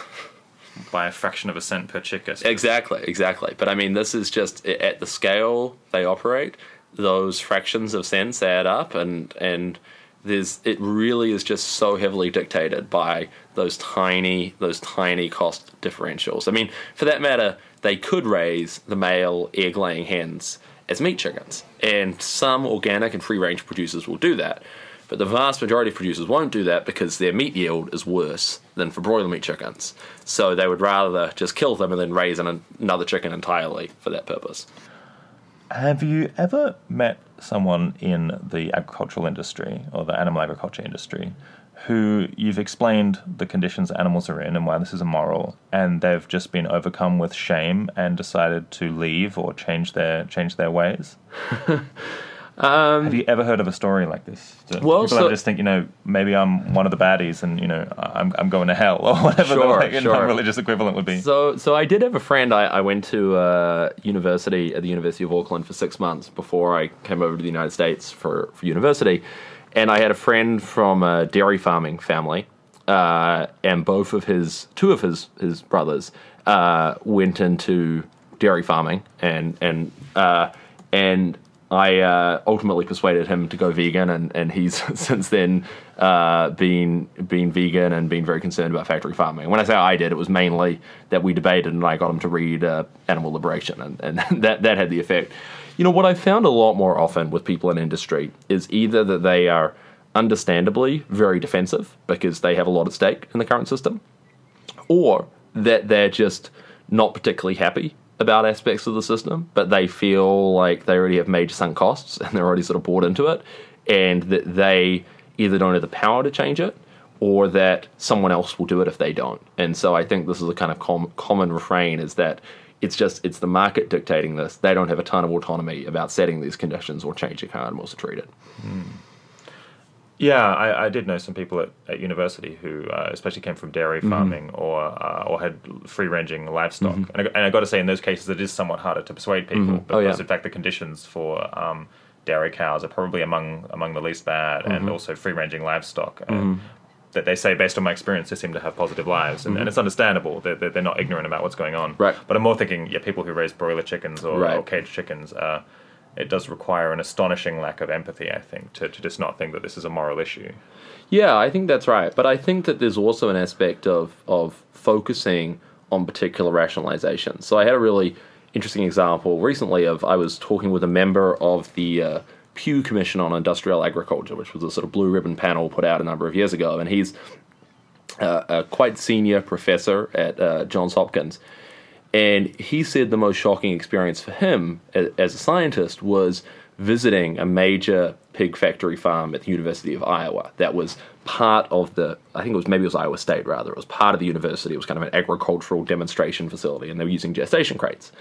And he walked in and he asked... Do you want to just describe gestation crates for a second? Sure. Gestation crates are essentially coffin-sized crates that are used for pigs during their pregnancy. So pigs typically spend their 16-week pregnancy in a gestation crate before being moved to a farrowing crate for about 4 weeks while they give birth to their litter.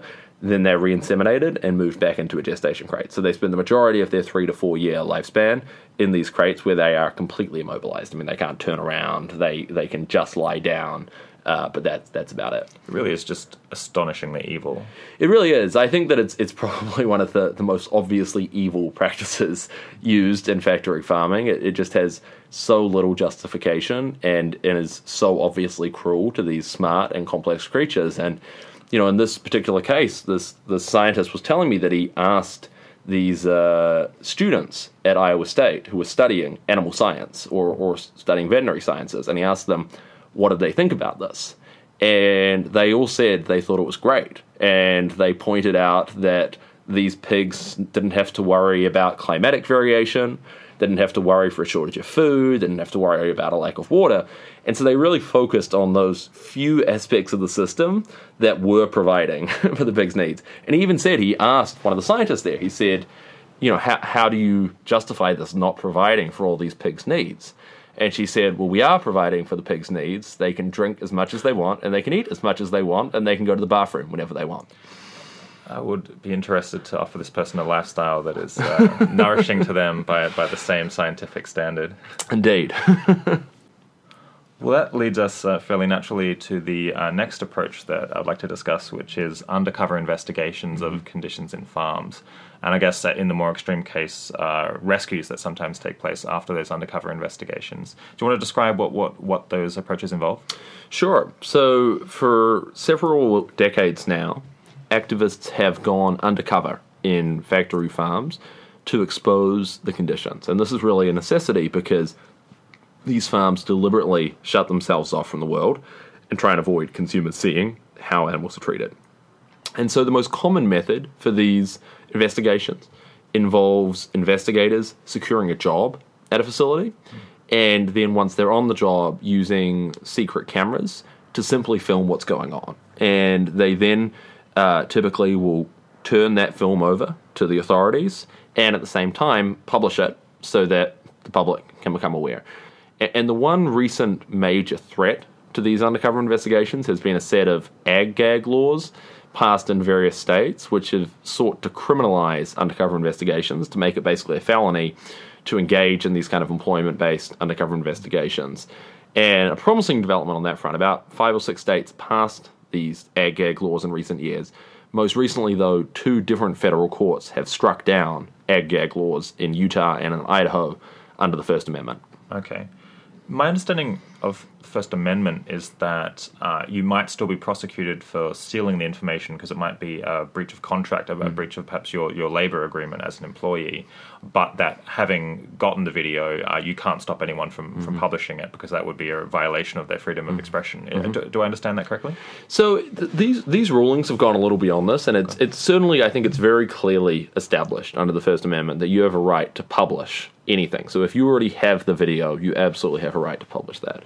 I think the area that was a little murkier until these recent rulings was the gathering of that information with the explicit purpose of publishing it. And in this case, in both of these cases, the courts found that was a First Amendment protected activity. That essentially that gathering of information was part of that same act of speech and that same act of publicizing conditions, and in particular, that these laws were so obviously targeted at suppressing speech. They were so obviously targeted at stopping the publication of these videos, and that they shouldn't be able to achieve their aim by just focusing on the back end rather than explicitly banning that publication.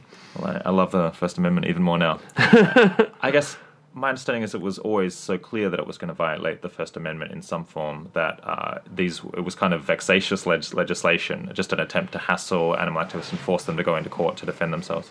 Yeah, that's certainly one interpretation. I don't think that's how the animal agriculture industry found it. I saw it. I mean, they certainly were trying to hassle activists and trying to take them into court, but I think that they believed they could do this, and I think perhaps they just don't have a great deal of respect for the First Amendment. So I think what's been really great to see has been this becoming such a prominent free speech issue. The ACLU getting involved, other major free speech advocates getting involved, and really as a result, these judges seeing this so clearly for what it is as an attempt to suppress speech. Yeah, I'm a monthly donor to the ACLU, so nice. I guess I'll keep going with that. Let's step back again. So they do these undercover investigations. Is it difficult to slip people in who, I guess, if you have any association with the animal welfare movement, then of course you're not going to be hired for a factory farm, I expect. That's correct. So it's tough to do undercover investigations, and particularly now, the kind of sad response of factory farms to these investigations has been, first, to try to criminalize them, and secondly, to try and prevent investigators getting in the first place. So rather than looking at changing the conditions or getting rid of things that might look terrible, they've really focused on how they could increase their vetting of applicants. I think the reason why investigators still get in is that being a factory farm worker or a slaughterhouse worker is not a very sought-after profession. And so typically these farms and these slaughterhouses are still pretty desperate to hire workers, and they're not asking many questions. In many cases, they're getting undocumented immigrants or others, and so they have reasons to not ask questions. Makes sense. So then groups that do this, like Mercy for Animals and Animal Equality, that's correct? They're two of the prime groups, yep. They then put out these videos after some editing, I guess. Do you think that when they edit them, it's like a faithful representation of all of the footage, or do they deliberately pull out the worst abuses? So, I mean, I think there's certainly an aspect of course, you're going to focus on some of the more horrific things that you see, but I do think it's accurate, and I think two kind of data points on this. One was a few months ago, I was visiting factory farms in India, and the battery cages there look exactly as they do on the videos. And so many of the abuses that you see on these videos, in my eyes, all the worst abuses, like gestation crates or battery cages, they're not aberrations. They're part of the design of the facility. So it's not a case that they just once caught this cage on camera. The cage isn't moving. So I sort of find it funny when industry says, oh, these are just a few bad apples. But then at the same time, industry publishes statistics saying, well, 90% of our facilities use these cages. Or they publish an instruction manual. Right, or they publish an instruction manual on exactly how to use them. So yeah, I think that that part certainly seems representative. The other thing I would say is having been involved at the Humane Society, I watched the full outtakes of an investigation at a calf slaughterhouse.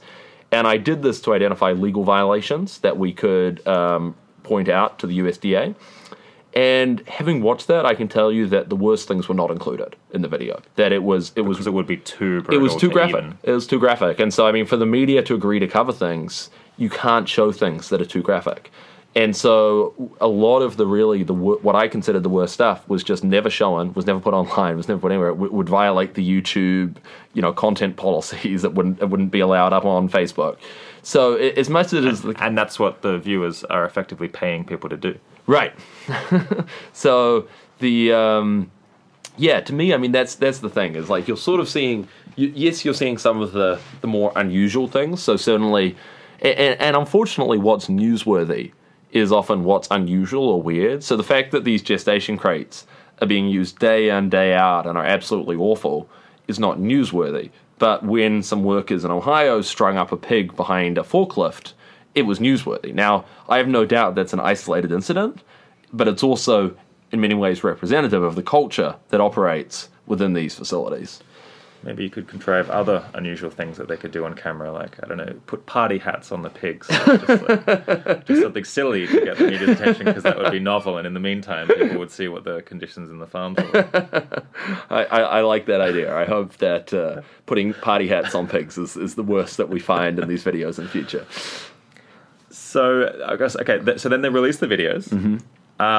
What is the goal here? Is it to get people to become vegetarian? Is it to get policy reform? Is it just to get a lot of media for the charity and attract donations? I think there are multiple goals, and it certainly varies by the group that's involved. But I do see the overarching goal is to make people aware of the cruelty on these farms and aware of the conditions they're subsidizing when they buy animal products. So people will have different responses to that. Some people certainly will see that and say they want nothing to do with it, and they're going to go vegetarian or vegan or dramatically reduce the amount of animal products they buy. Some people will see that and think we need wholesale political or corporate reforms, and will really get involved in activism and see this as a motivation to get involved in activism. So I think it's really just that awareness is a heavily motivating factor for people, and the transparency is so important. And it's less prescriptive of what will come after that, and more just that is the essential first step for most of the important actions on this issue. Do they then prosecute? I guess it sounded like at HSUS, that's one thing that you were doing, is looking at these videos and then trying to prosecute. You're saying it's hard to get standing. That's right, yeah. So we wouldn't have the prosecution power, but we would go to prosecutors. So in every case that I'm aware of, undercover investigators go to prosecutors, the local prosecutors that have jurisdiction over this, and present them the evidence.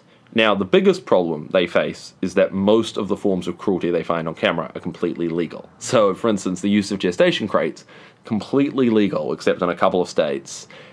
Even though it's a form of animal cruelty, that would be a felony if done to a dog or a cat. But the way the laws are written, it's completely legal to do it to farm animals. In fact, there's a particularly kind of mean twist to a lot of states' animal cruelty laws, where anything that is defined as a common agricultural practice is exempt from the animal cruelty law. So the more people do it, the less illegal it becomes. Exactly. And so, I mean, one just crazy incarnation of this, I recommend people who are looking to watch something on this. There was an HBO documentary several years back called Death on a Factory Farm. And this documentary was about the case I mentioned of Ohio farmers using forklifts to strangle pigs. And the local prosecutors normally do nothing about these things, particularly because they're in factory farming areas. But in this case, they were appalled at what they saw, and they said, yeah, we'll bring an animal cruelty prosecution. This is obviously not a common agricultural practice. And the defense of the pig farmer was, this is a common agricultural practice. And amazingly, the State Pork Association sent not just their president, but also veterinarians to go and say that this was a common agricultural practice. And the judge ultimately found it was, because the pork industry said it was, and who's in a better position to know what's a common agricultural practice than the pork industry? Was that ever turned against them in any subsequent campaigns? Well, it's certainly in this documentary, Death on a Factory Farm, I think that hopefully that had an effect on people. But I think, what's been unfortunate is that these issues so often just slip under the radar. People, I think, the vast majority of Americans have no idea that state animal cruelty laws don't apply to the vast majority of farm animals and farm practices. In fact, we know that from polls, that when people find out that most agricultural practices are exempt from animal cruelty laws, they think that's obviously wrong. But it's just not something they're paying much attention to. What about in Europe? I know Mercy for Animals and Animal Equality are both pretty big players there. Do they ever prosecute there, or can they ever bring suits themselves? So Animal Equality is actually the bigger player in Europe, but there are a number of others like Compassion World Farming. I'm not sure about their ability to prosecute or to bring legal mechanisms. So these are mostly public advocacy media approaches? That's right. So there have definitely been some exceptions. So I know, for instance, in Germany, there's been some public litigation, some of which I think has even reached the German Constitutional Court about these issues. In Israel, there's been some really powerful litigation. Foie gras was banned in Israel based on litigation. So there has been some of that. My understanding is that for the most part in Europe, we're still talking about similar methods, though, in terms of undercover investigations, corporate campaigns, plus with the added benefit that there is a somewhat functioning political system at the EU level that is able to enact directives of the sort that the US political system is unable or unwilling to do. Do you want to comment on the kind of public response you see when one of these undercover investigations is made public? Yeah, I mean, I think that almost universally people are outraged. I think that it's heartening in the sense that you generally see, just in terms of the responses people leave on Facebook, or the way that news articles are perceived, or when these are shown to people on the street, that people are pretty outraged. I think what can be frustrating for advocates is that doesn't necessarily lead people to make changes in their own diets or in their actions. But my hope is that over time, these are really building the basis for larger reforms. And I think that's part of what you're seeing in the corporate reforms. I mean, I think one reason these were able to take off so quickly was that for over a decade, undercover investigators had been exposing conditions in battery cages and started to sensitize the public to how horrific these conditions were. I think that's what created a lot of the kind of ground that was fertile for those campaigns. Do you want to talk about the cost effectiveness of the undercover investigations? My understanding is that they're really quite cheap to run, and that they get a huge amount of media views for each dollar spent. Yeah, I think that's right. So I think generally these investigations cost somewhere between $50,000 and $100,000, and that's kind of from start to finish, including the legal advice, the rolling it out, the PR, and everything, which is pretty cheap when some of these get a lot of publicity. The primary constraint right now on investigations is not financial. So most of the groups that do them, at least in the US and I think also in Europe, have the funding to do so. But what they found is that there's a risk of saturating the market. So, for instance, Mercy for Animals actually cut back on the number of investigations that it did each year because it found that reporters became less and less interested in them the more it put out. So, unfortunately, it's a tactic that has natural limits to it. But, one way we're getting around those limits is by supporting undercover investigations in other countries where there have been fewer. And so, for instance, Mercy for Animals just did a major investigation in Brazil where there hadn't been a lot of investigations previously. And there are other investigations coming out from Animal Equality in Mexico and Germany. And so I think there's still a lot more potential to scale this globally. it's possible that someone listening to this might be in a position to help with an undercover investigation and doesn't yet have an association with animal charity. If so, I would suggest do not go posting on Facebook this issue. Keep your views under wraps.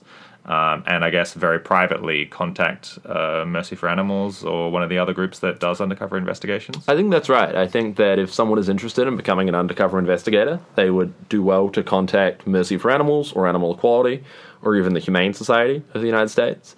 I think that those groups are always looking for investigators, and as you say, it needs to be someone who hasn't posted anything online about farm animals.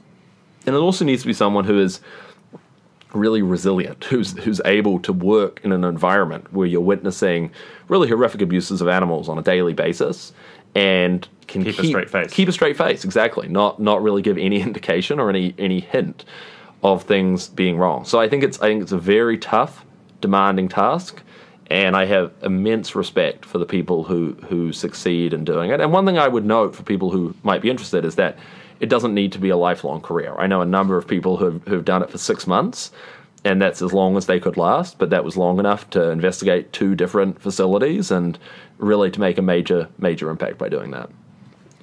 Likewise, I have really immense respect for people who have the grit to go through this with something like that. I think I might struggle myself. Are these undercover investigations something that you fund very much at Open Phil? So we've started funding particularly on the international side, where we see the potential to scale up undercover investigations more. So it's been a portion of our grants already in Latin America and in India, and we're looking at the potential for more funding of investigations in Europe. As we move more and more toward general support for groups we trust, it's really going to be in their discretion whether these funds they use for that purpose. But certainly it's something. It's an intervention that I view as potentially very cost effective. Let's move on then to meat substitute research of various kinds. I've done an interview with Bruce Friedrich, who heads up the Good Food Institute, one of the groups that you fund in this area, possibly the only group that you fund in this area at this point? Yes, that's right. So that was about an hour and a half, and it goes through a lot of basics. So we might go a bit quickly through this one. But what's your perspective on meat substitute research? I think there is huge long-term potential to transition from an animal product-based economy to an economy based around either plant-based or cellular agriculture alternatives to animal products. And I do think that is one of the more promising and exciting long-term solutions to really getting rid of farm animal suffering. I think that right now, the technology is far more advanced on the plant-based side. And so you're seeing already, for instance, products like Beyond Meat or Impossible Foods producing things that many people find to be kind of equivalent to meat and to have a similar proposition. And I think that's only going to keep getting better. I think that on the cellular agriculture side, the growing of meat, we're not as far along, and there's a need for a lot more research. But obviously there is that potential down the line for it to be something transformative. Yeah, my view, I think, is if I could have one very skilled person working on any individual thing to try to improve to improve animal welfare, my guess is that having a really fantastic food scientist working on plant-based meat substitutes or clean meat, as it's now called, is probably among the most effective careers. That's a little bit of a speculative guess, but I think not a totally uninformed one. Now, on the podcast with Bruce that I'll put up a link to in the show notes, he kind of made the case for doing this kind of research and why it's extremely cost effective. Do you want to maybe offer some counterpoints? What are your biggest reservations? Well, I think this research is likely to be cost effective, and I certainly think that from a talent perspective, to any listener who has a scientific background or a scientific aptitude, I would strongly encourage them to consider this. Because, and it's more of a talent gap than a funding gap, because in as much as there are good projects, then there's often quite a lot of commercial interest in this already. Is that right? Exactly. So I think that there's a lot of funding already on the private side, the for-profit side. I think we could certainly use more funding. I mean, the more the merrier on this issue. But there has been, if you look, for instance, at Impossible Foods, its last funding round was $75 million. Its one before that was over $100 million. If you look at companies like Hampton Creek, over $100 million. So there are a number of these pretty major startups with a lot of funding. And so is it the case that maybe a really good food scientist could be worth, $1 million in donations a year, or possibly even more, in terms of how much money you need to do a certain amount of good is what an extra person can do? Yeah, I think they could easily be worth $1 million. I think they could well be worth more than that. I mean, when you look at the impact that someone like Pat Brown at Impossible Foods or Ethan Brown at Beyond Meat, no relation, have had in this space, I think that one person really can make a huge difference on that. Another example is Uma Valetti at Memphis Meats. So I think that just having a few really strong scientists advancing this field, testing new approaches, that is the real need that we have now. Sorry, so I interrupted you. I think you were going to go into perhaps some of your reservations about the area. Well, I think probably not so much reservations as solely reasons why we have so far focused elsewhere. So I would say that I think this is, again, from a talent perspective, something great to do, but also from a private funding perspective, something great to do. It's only when I look at our potential to spend charitable dollars on the foundation side that it becomes less obvious that we should focus heavily on the alternatives. And the biggest reason for this is because the charitable side is just so much more neglected than the for-profit side, where a lot of this research is being done. So, and the other thing is that I haven't seen the same degree of charitable opportunities outside of the Good Food Institute. So the Good Food Institute we're already supporting, and they're doing some great stuff. But when you look at, for instance, academic institutions and what they're doing in the space, I haven't yet seen those opportunities. They may come along. When they do, they'll probably be quite expensive because science is expensive. But they could still well be worth doing. They could well be worth the kind of pass cost-effectiveness test.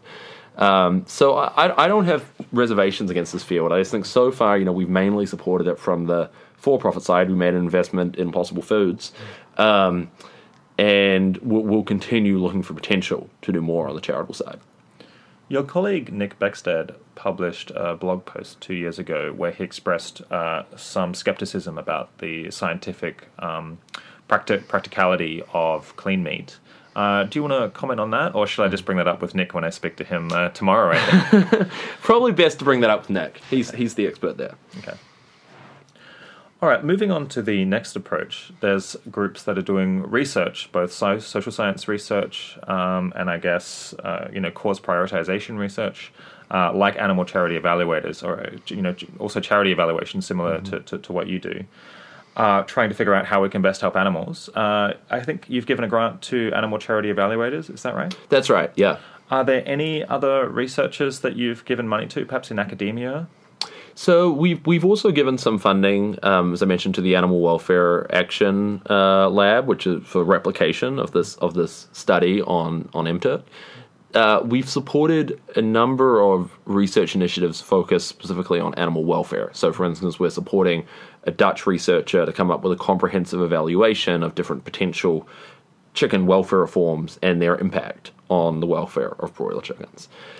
In the space of evaluating advocacy techniques, our only things have been that MTIRT study and now support of animal charity evaluators. But we're certainly open to supporting more research there. I think it's a really important priority. One reason we haven't funded it more to date is that Animal Charity Evaluators has their own research fund, and that has really taken some of the best projects in the space. I would love to see more projects, and I definitely remain open to funding more in that space. Do you think that funding research is more or less cost effective than some of the other things that you fund? Do you have any cost effectiveness estimates, even ballpark ones? Yeah, I don't have great cost effectiveness estimates on the research piece. I mean, I think part of the problem is that there's been so little really rigorous research to date that it's hard to say based on that how effective it's been. I do think that research that has the potential to change how large organizations are allocating their funds is potentially very impactful. So, for instance, research working out if online ads are effective in their goals or not is very important, because that's something that still groups are spending a lot of money on. And obviously, if it's not effective, it would be better that they reallocate that funding towards something that is. Yeah. So, full disclosure, I was on the board of Animal Charity Evaluators for its first 2.5 years of life. So maybe I'll explain some of the reservations I have about doing research in general. One of the concerns I had when I was on the board was that, as you said earlier, the animal space, just in general, is really quite small. We're talking only about tens of millions of dollars. And when the amount of funding that you can influence is small, that potentially means that you only want to be spending a small amount of money kind of figuring out how to allocate that, or doing research that can provide a multiplier on that. And even among those tens of millions, there's only so many donors who are responsive to the kind of evidence that ACE or other similar groups like you might be collecting. So that was one possible reason that it wouldn't be that effective. On the other hand, it could be the case that if you can produce proper research, then maybe a lot more people will jump into the field. So that would be a hopeful thing. Another is, it seemed like in animal charity, you faced... there's a general problem with research that you tend to look for the keys under the lamppost, and that can lead people into the wrong direction. And it seems like that happened a little bit early on with the studies on leafleting that were difficult to study, but easier to study than other things. And were promoted a lot, and now probably seem less cost-effective than many other approaches that could be taken. And I guess there's always a concern that unless you have people who are willing to venture out into really difficult-to-study areas and give them fair treatment, that you could end up really distorting where the money's going. Do you have any responses to that?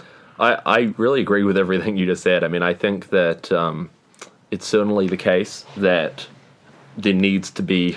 The primary focus should be on doing things and activism, and only then does it make sense to have research to be testing that. You don't want to just be in a constant testing phase. I do think that now that Open Philanthropy Project is in the space and a number of other major donors have come online, there is more value to that research. I mean, obviously it would affect our decisions. I think it would also affect a number of other major donors and a number of major groups. So I do think there's a value to more evidence. I also think a lot of the things are hard to test, and that has kind of biased people toward, as you were saying, interventions that are relatively easier to evaluate, like leafleting. So I do think it's a tough assignment, and we should certainly avoid the bias toward the easily measurable. But I still think it's worth doing where we can produce rigorous studies that can even just demonstrate whether an approach has some effect or doesn't. I should say that the amount of money moved per dollar spent for ACE, so that ratio has actually been going up over time. So it's not the case that they're the amount of research that they're doing is out of whack with the amount of money that they're influencing, and that situation is not getting worse as they grow. Yeah, and I'm pretty optimistic that there will be more and more funding in this space. I mean, I think as EAs, but also all sorts of other donors are waking up to the importance of farm animal welfare and the potential tractability and the current neglectedness, I think that will draw more funders into the space, and that will make research more important. All right, so I think we've been through most of the main categories of work that you fund. Are there any others that I've missed? I think those are the main ones. I mean, we've, as I kind of alluded to, we've funded some animal welfare research. So we funded both Dutch study. We've also co-funded a study with a government institution focused half on finding alternatives to castration in piglets to get rid of the need for castration, and half on optimizing welfare in cage-free environments so that hens do have better welfare in cage-free environments. We've also made a number of smaller, sort of more speculative grants. So one example is we recently made a $500,000 grant to the Greenfield Project, which is two very talented advocates who have started a new group focused on non-controversial regulatory reform approaches. So looking for where there are kind of small policy wins that could be brought about that aren't likely to engender a lot of opposition. So for instance, gaining more funding for animal welfare research. So it'll be interesting to see whether that is a viable approach or not. It's a case of getting smaller wins with greater likelihood. Yeah, and also just really testing an approach that hasn't been tested previously. I mean, all the sort of regulatory and policy work that's been done to date has focused firstly on the big button issues that tend to be controversial, but it's also been done by groups, by animal rights groups, who are inherently controversial in the political space. So just seeing whether having a different messenger and having a different message can make a difference there is really the objective. Do you fund Compassion in World Farming? We do. You do? Oh, okay. Right. I did just want to briefly say what they do. Sure. Yeah, so we fund them both in the US and in the UK, and actually in China, for that matter. So they're one of the largest groups focused solely on farm animal welfare. They do take a variety of approaches. So in the US, they're primarily involved in corporate campaigning and corporate outreach. In the UK, they do some corporate outreach. They also do a lot of work at the European Union level, and they have a pretty significant scientific department and try and do kind of a lot of thought leadership or finding the right answers. So we funded them actually in the UK on fish welfare and looking into new approaches there. And then in China, they have a food business program where they're working with Chinese businesses, basically giving them awards for incremental improvements in the conditions of their animals.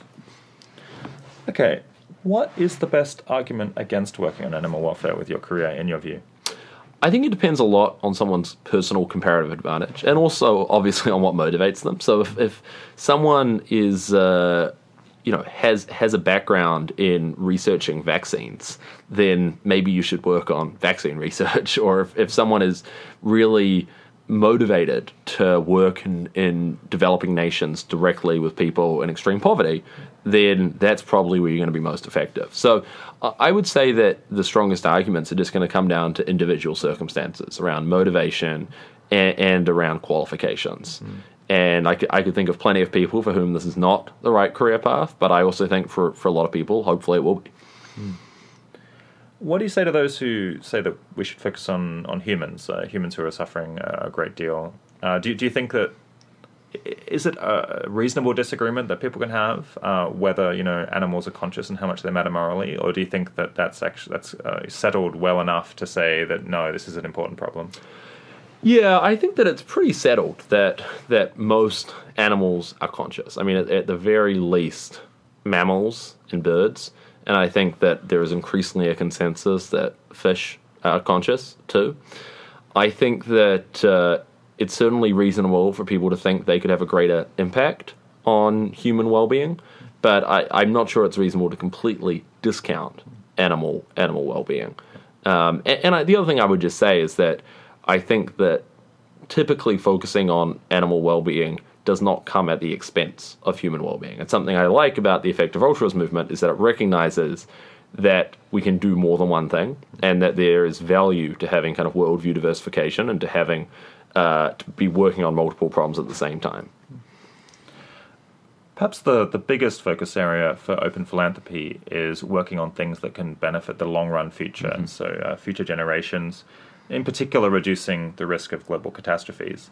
How do you think that compares in terms of effectiveness with improving animal welfare? Yeah, so I don't have a sort of good sense of the comparison there, mainly because I don't have a good sense of the risks and the tractability of long-term interventions. The only thing I would say is that I think that animal welfare is in many ways a long-term issue. I mean, first because factory farming certainly could remain a major threat to animals for the long run if we don't do something about it now. So there could be huge numbers of animals that suffer well into the future. But the other issue that I think people are increasingly becoming concerned about is the well-being of wild animals. And even if there's nothing we can do to improve their well-being today, I think it is very likely that in the future there will be something we can do. And so certainly that's an argument to care about human civilization being in a good position in the future, but it's also a reason to really think hard about how we can make sure that the future trajectory of humans is inclined to focus on the well-being of those animals rather than to ignore it. All right, so assuming that someone was going to focus on animal welfare, what are the strongest critiques of Open Phil's approach to doing so? So I'd say the first critique is that we've focused too heavily on corporate campaigns and incremental animal welfare reforms. I think that this can come both from the perspective that we should be promoting complete dietary change and that animal welfare reforms are necessarily far smaller and are really kind of more tinkering with the system. And I think there's also a critique in there that we're not thinking about long-term social change, that we're really kind of thinking too much about the immediate and the present. I think another critique would be that we focus too much on opportunities that already exist and not enough on creating new opportunities. So, for instance, in relation to China, sort of, where I said that we're funding everything we could find, but we're not funding things we couldn't find. We're not funding new initiatives in China and so I think certainly, particularly if we had more time resources, it could make a lot of sense for us to be doing that and thinking far more proactively about what are the things that don't exist in the movement that could, and how could we make those happen. I know that another critique some people have is that we're not doing anything on clean meat and growing meat, and certainly, given it's totally possible that the way that farm animal suffering will ultimately end is through the invention of cost-effective clean meat. There is an argument that that's all we should be focused on, that we should just be spending money on that, and so I think that's a very valid critique too. So these are just critiques that you keep in mind all the time, and wherever you find an opportunity to address them without raising other more severe concerns, and you do that.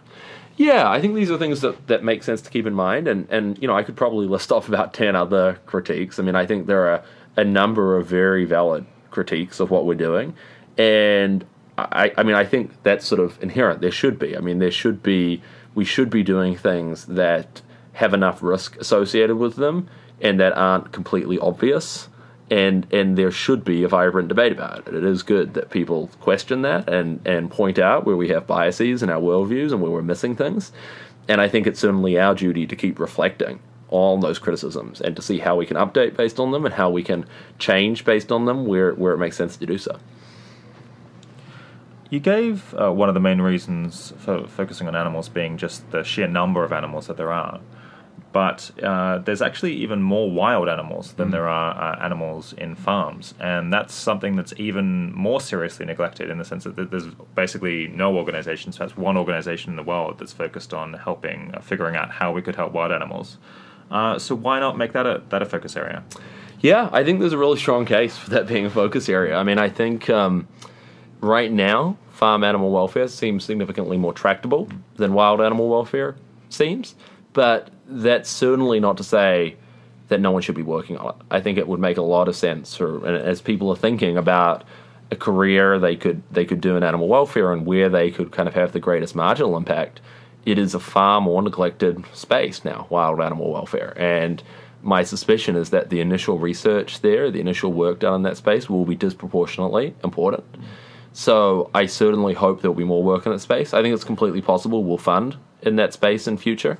Part of the reason we haven't to date is just that because there are so few opportunities, a sort of time to money ratio, it's made more sense to focus on grant-ready opportunities. But I think it's quite possible we'll look at that space in future, and I certainly think that people listening should be thinking about the well-being of wild animals. One of the animals that are most numerous in the world are fish, which you discussed earlier. Tell me, what do you think about fish in particular? That's one that animal organizations don't tend to focus on so much, perhaps because it's harder to arouse compassion for them. But we're pretty confident that fish feel pain, is that right? I think that's right. I think that certainly there are still one or two scientists who object to that view, but the scientific consensus very much seems to be that fish do feel pain and do have morally relevant experiences. They have very small brains, right? Surprisingly small, even smaller than birds. So, I'm not sure about the total brain size. I know that their brain is ordered in a different way from a million brains. And the one argument made previously against fish pain was that they basically don't have a neocortex where we process pain in mammals. More recent studies have suggested that, as in birds, analogous portions of the brain can perform analogous functions. Yeah. So they don't have a neocortex, they just have another thing that acts like the neocortex. Exactly. So I think that that's really where the debate on pain and consciousness has been heading. It's been recognizing that evolutionarily this makes sense for them to have pain. Behaviorally, it seems like they have pain. And once we start to look into the brain functions, we see analogous portions of the brain. But I think you're certainly right. This has been heavily neglected by the animal welfare movement for a long time.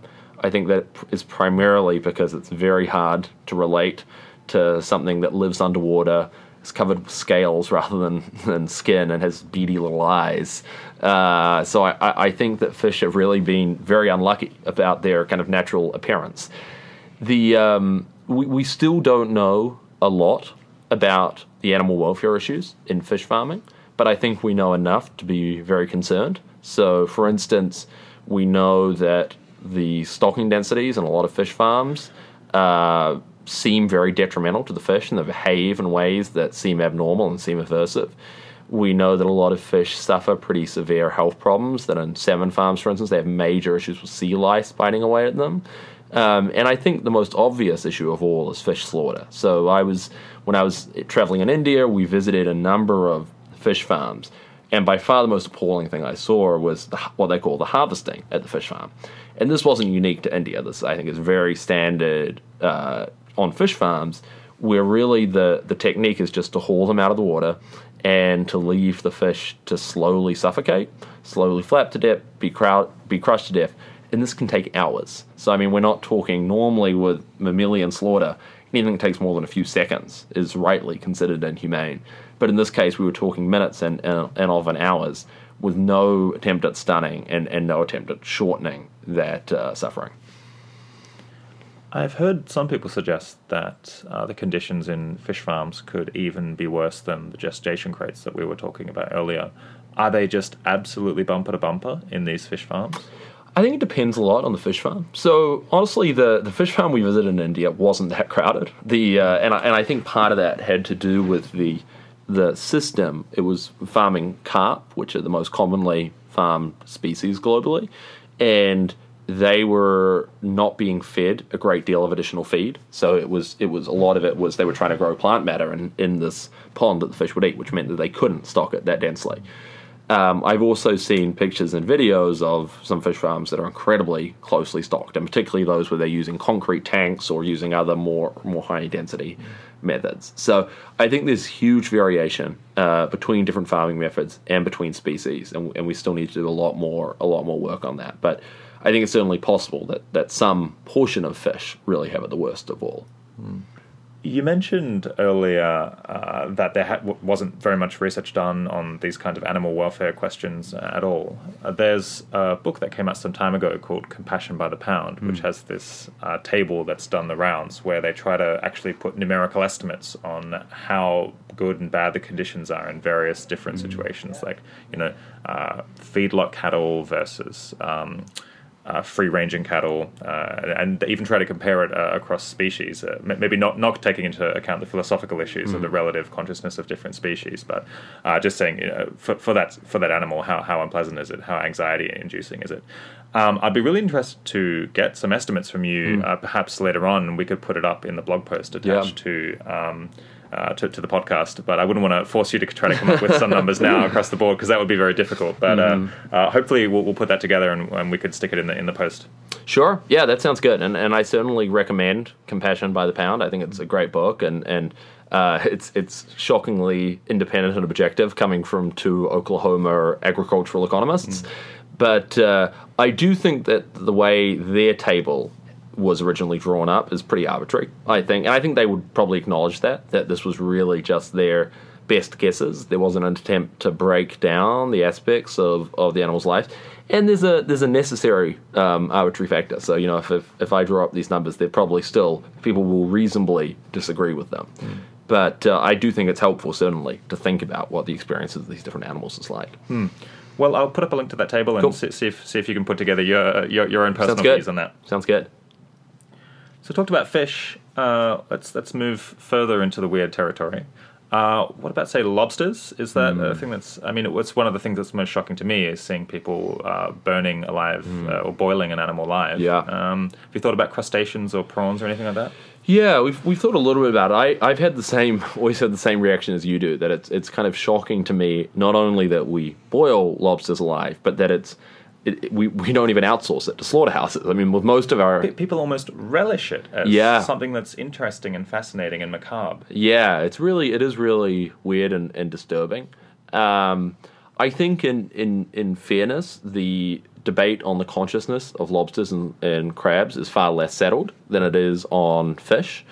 But I certainly don't think we should be running the risks that we are, even if you think it's only a 50% chance, say, that they're conscious. I think in some places they also stun them pretty seriously at the spine level, and so some people think that they're not conscious at that point, at least for some period of time. Yeah, and I think unfortunately it's still pretty rare. I think that there is one device globally for the purpose of stunning lobsters and crabs. And they're not doing a sufficient business to cover exactly. all the lobsters. They're not really doing enough business. So I think it is still overwhelmingly the case that these animals are either boiled alive or in industrial plants that they're slowly crushed or have their shells pulled off or otherwise treated in pretty horrific ways. I would love to do more on that. I mean, it is a small part of the focus of one of our fish welfare grants. And the challenge, of course, is as intractable as fish seem. Crustaceans seem even more so.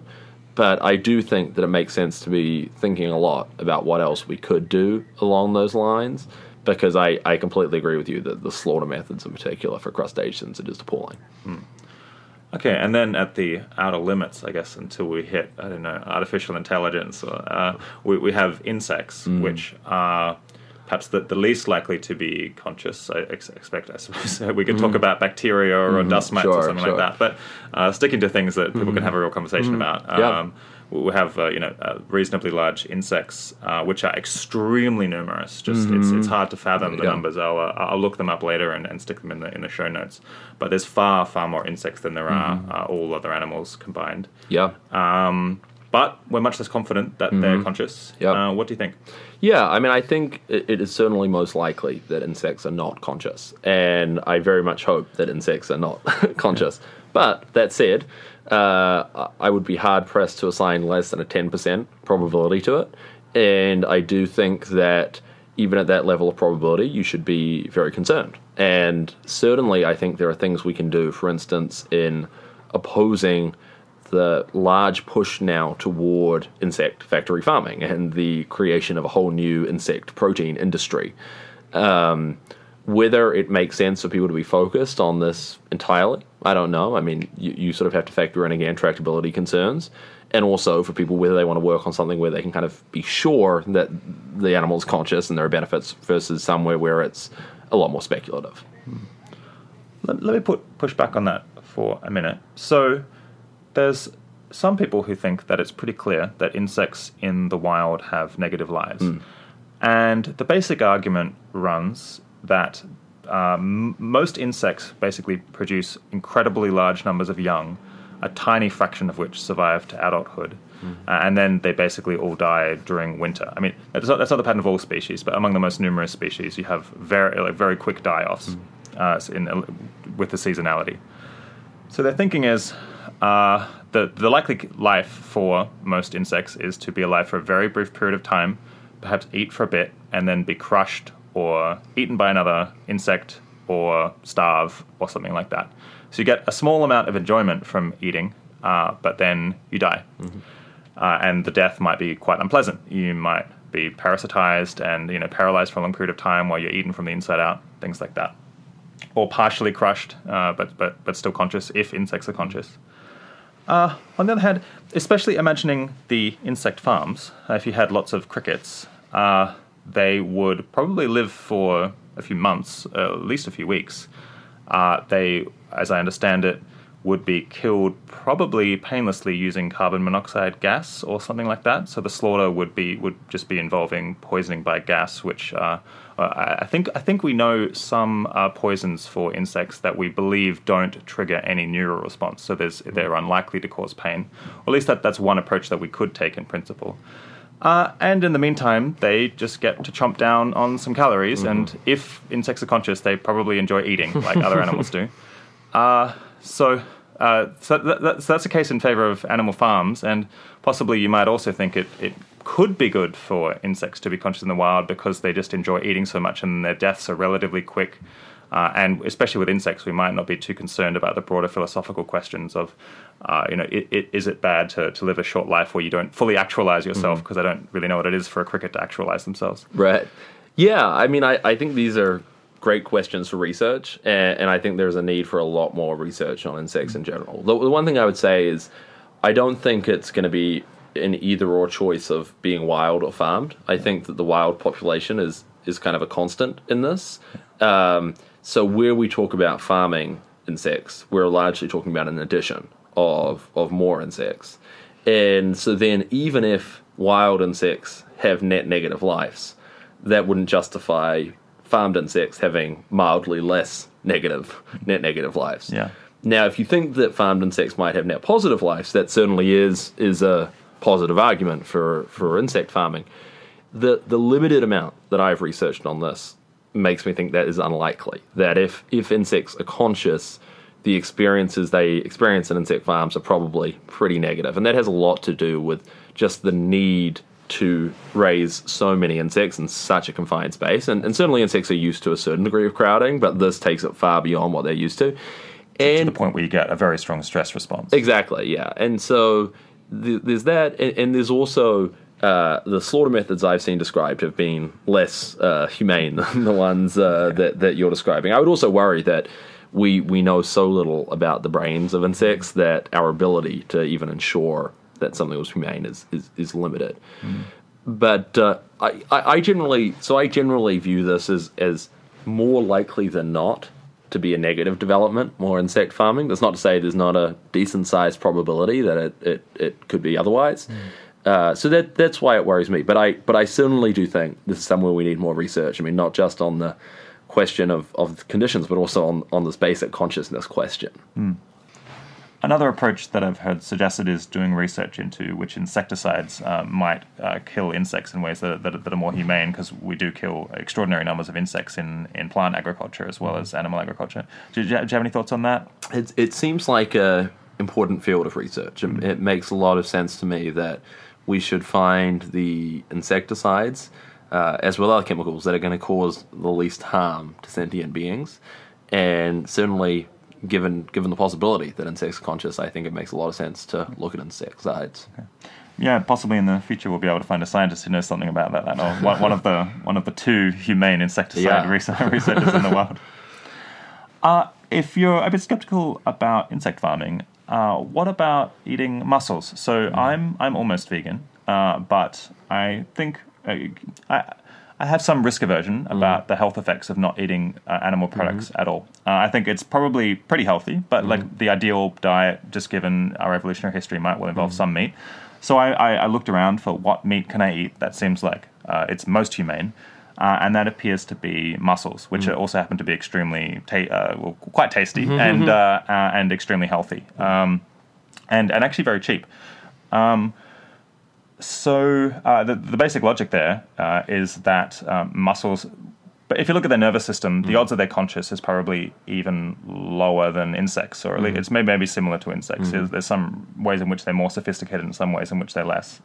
And also that the mussels that I buy are grown on ropes in places like Chile or Scotland, just off the coast. They put kind of the sperm for the mussels down on these ropes, and then they grow over a period of years, and then the ropes are pulled up and they're snap frozen, or I think boiled quite quickly.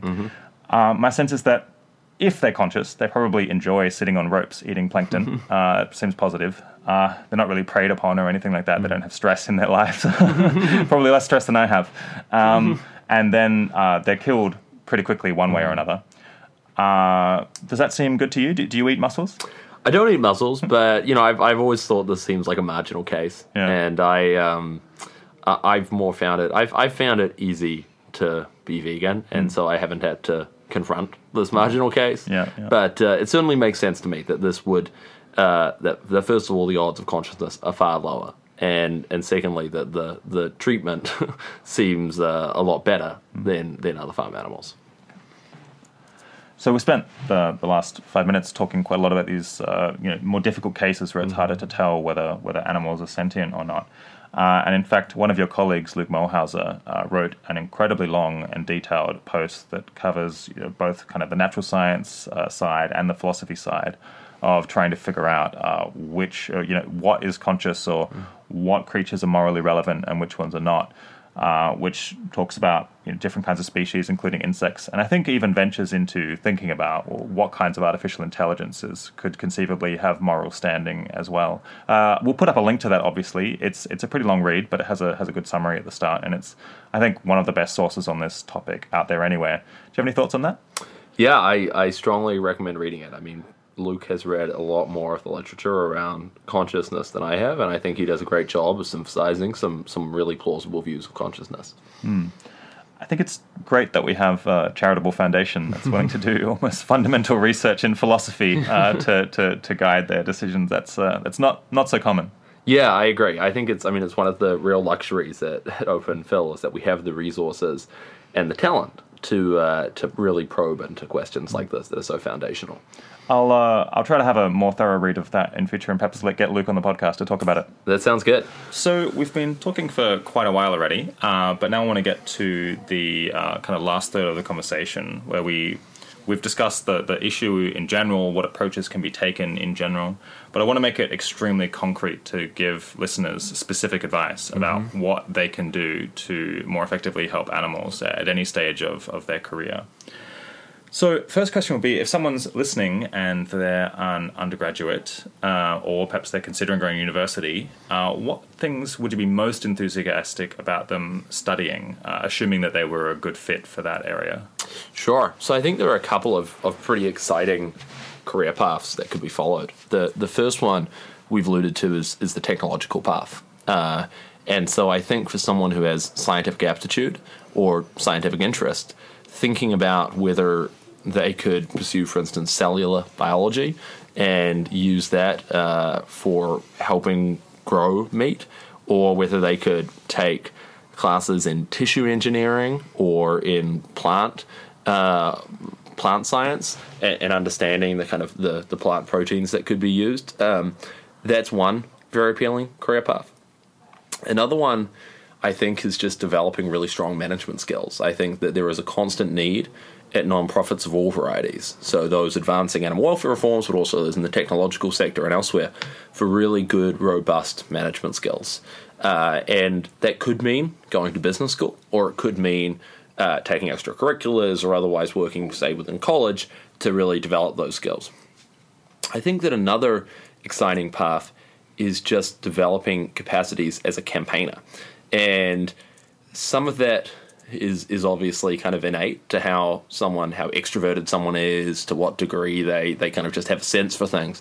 But I think a lot of it is learned, and a lot of it is skills in terms of public relations, interacting with the media, being a spokesperson and being articulate as a spokesperson, having a sense of strategy and having a sense of how to engage with a company, and also understanding some of the animal welfare science issues. So I think even just for a campaigner, that's quite a useful tool to have. Another path, obviously, is to become an animal welfare scientist. And I think that's typically neglected by people who care about animals, because the animal welfare science programs tend to be very unfriendly toward animals and not only require people to test on animals while they're going through those programs, but also often promote pretty bad ethoses. But I think if you look at someone like Temple Grandin, who's an animal welfare scientist who's been very pro-welfare, unlike most animal welfare scientists, I think she's had a huge impact in terms of mitigating some of the worst harms within slaughterhouses. So I think there's a lot that could be done there.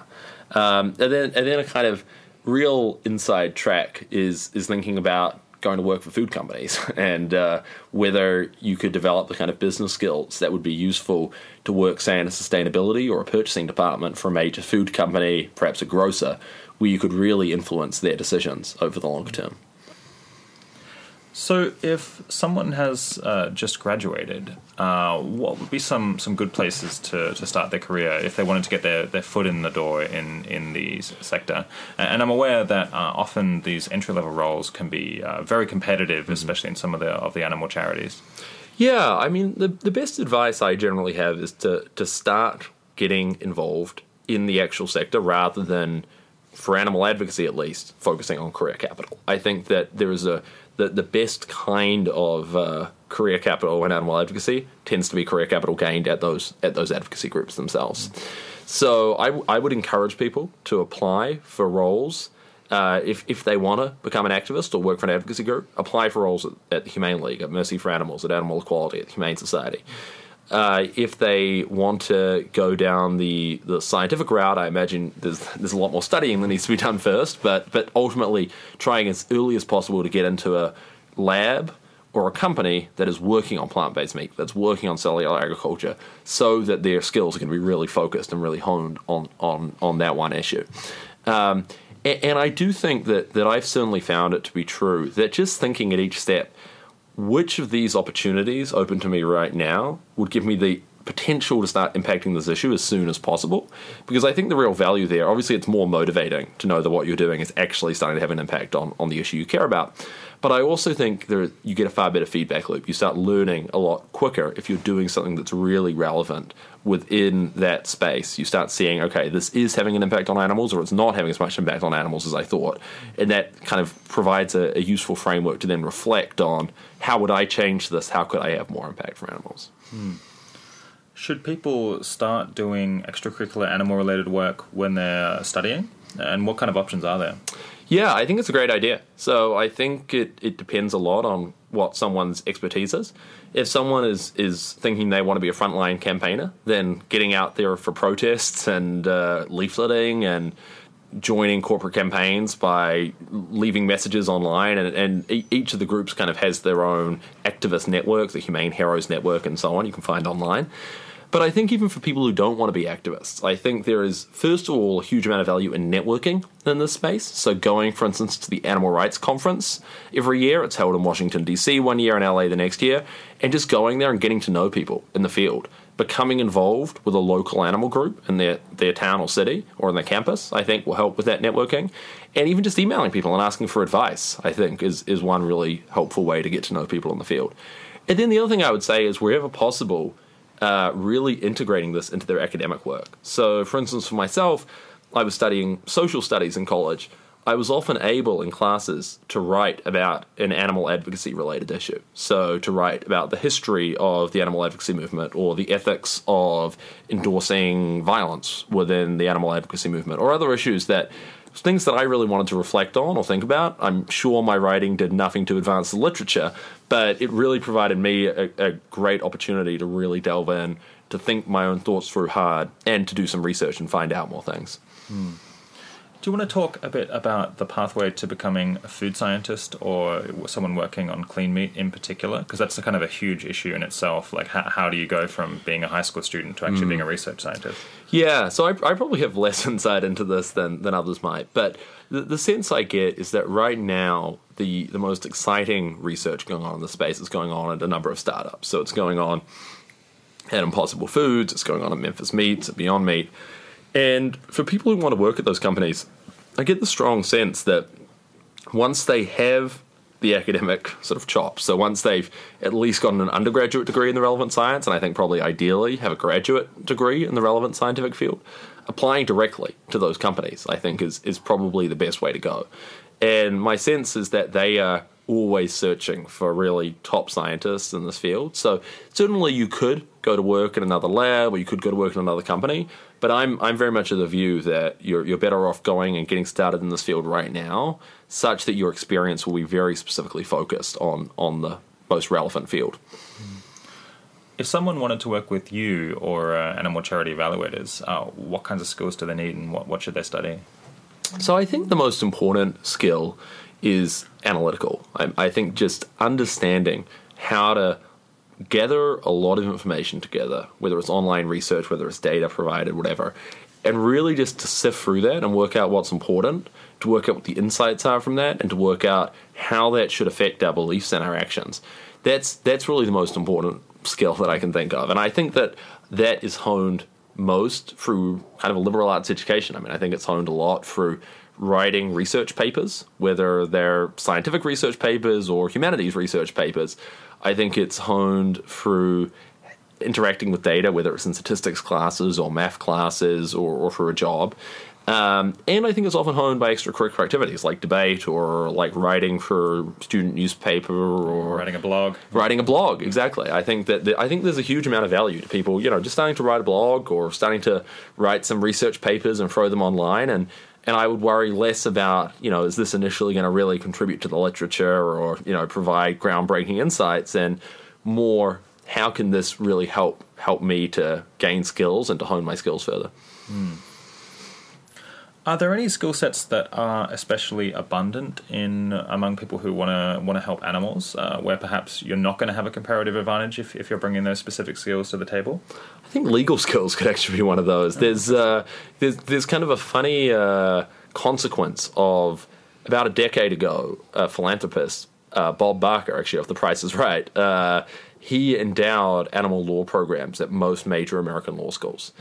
And partly because of that, and partly because I think law students tend to be socially conscious and thinking about what needs to be changed in the world, there's been a real influx of lawyers who care about farm animals and care about animal issues, which is great. And it's great we have that set. But is it great to have so many lawyers? I was going to say, how much damage have they done? But I think it's generally a positive, and I think certainly, you see when important cases come up on farm animals, there are a lot of lawyers at top law firms wanting to take these cases pro bono. So there is no shortage of lawyers who would like to work for free on this issue, which makes me think that if you're a prospective student out there, unless you're really sure that your comparative advantage is being a lawyer and being a litigator, that it might make sense to reflect a little more on alternative approaches. We have a career review on legal careers coming out sometime in the next few months that I think is going to say basically that. Cool. That direct work as a lawyer is quite challenging. Yeah. Are there any particular programs of study or possibly even particular PhD supervisors that you would like to highlight for people who are open to doing graduate study? So I think certainly on the scientific side that thinking about graduate study in plant biology, cellular biology, each of the kind of pieces of the scientific puzzle makes a lot of sense. I don't know supervisors on that front. I think when it comes to graduate study outside of the sciences, I think the case is a lot less clear. I would say that for people who feel very pulled toward that, then it could make sense. So, for instance, someone who has the potential to be the next Peter Singer should, go and do grad school in philosophy. But I think most people are not going to be the next Peter Singer. I think that... It would be an odd world if most people were going to be the next Peter Singer. A lot of Peter Singers, I suppose. It's true. And I think that's probably true too across other fields where there may be value to having one exceptional historian working on this and providing insights for the movement. There may be value to having one exceptional social scientist who can perform studies or an exceptional economist who cares about this and will do better cost-benefit analysis.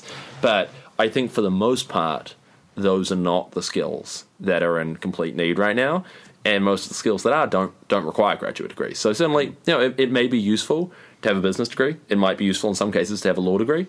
I think sometimes graduate degree programs can be a great time to spend a lot of time researching and thinking about things other than the graduate degree program, so maybe it provides a good forum for people to take time to do that. But I think otherwise I wouldn't go to grad school just for animal welfare. What are some other kind of smart early career steps that people could take? And I'm thinking, how else can you go about building a network or learning relevant skills outside of university? Or, are there any jobs that people can take while they're undergraduates?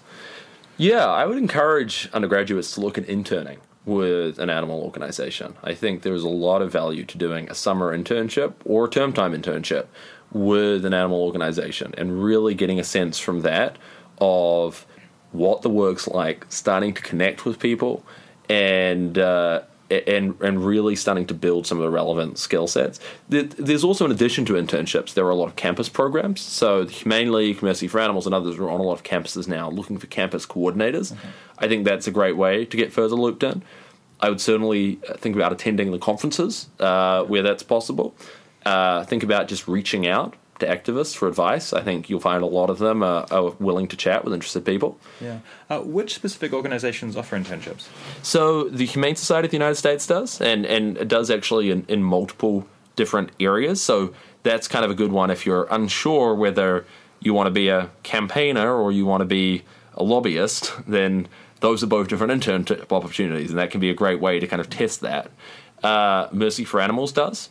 So does, I think, the Humane League does.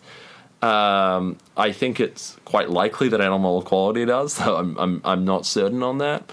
And I imagine you would find that a number of other groups, even if they don't have formal internship programs, if you went to them, particularly obviously if you have kind of some kind of sponsorship from your university, but if you went to them and offering your services as a summer intern, I think a lot of them would be receptive to that.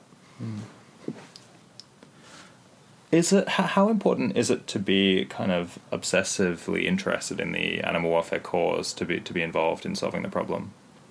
I don't think it's essential. I think that there are certainly people who have a wide variety of cause interests, but recognize that they can have a greater marginal impact in animal welfare because there are so few people relatively working on it, and there are such sort of strong skill needs and more obvious solutions. So I've definitely seen that. That said, I do think it is useful to really care about the issue, and I think that obviously will motivate you to want to work more and so on. But I think also for myself, I found it's just motivated me more to research questions about this. So I'm generally really interested and excited to find out the answers to questions about animal welfare advocacy, and that makes it far less of a duty and far more of a kind of exciting, fun job than it might be otherwise. Thinking outside of just animal advocacy organizations and, clean meat groups, are there any government agencies or think tanks or anything like that would be particularly promising to try to build a career to work for?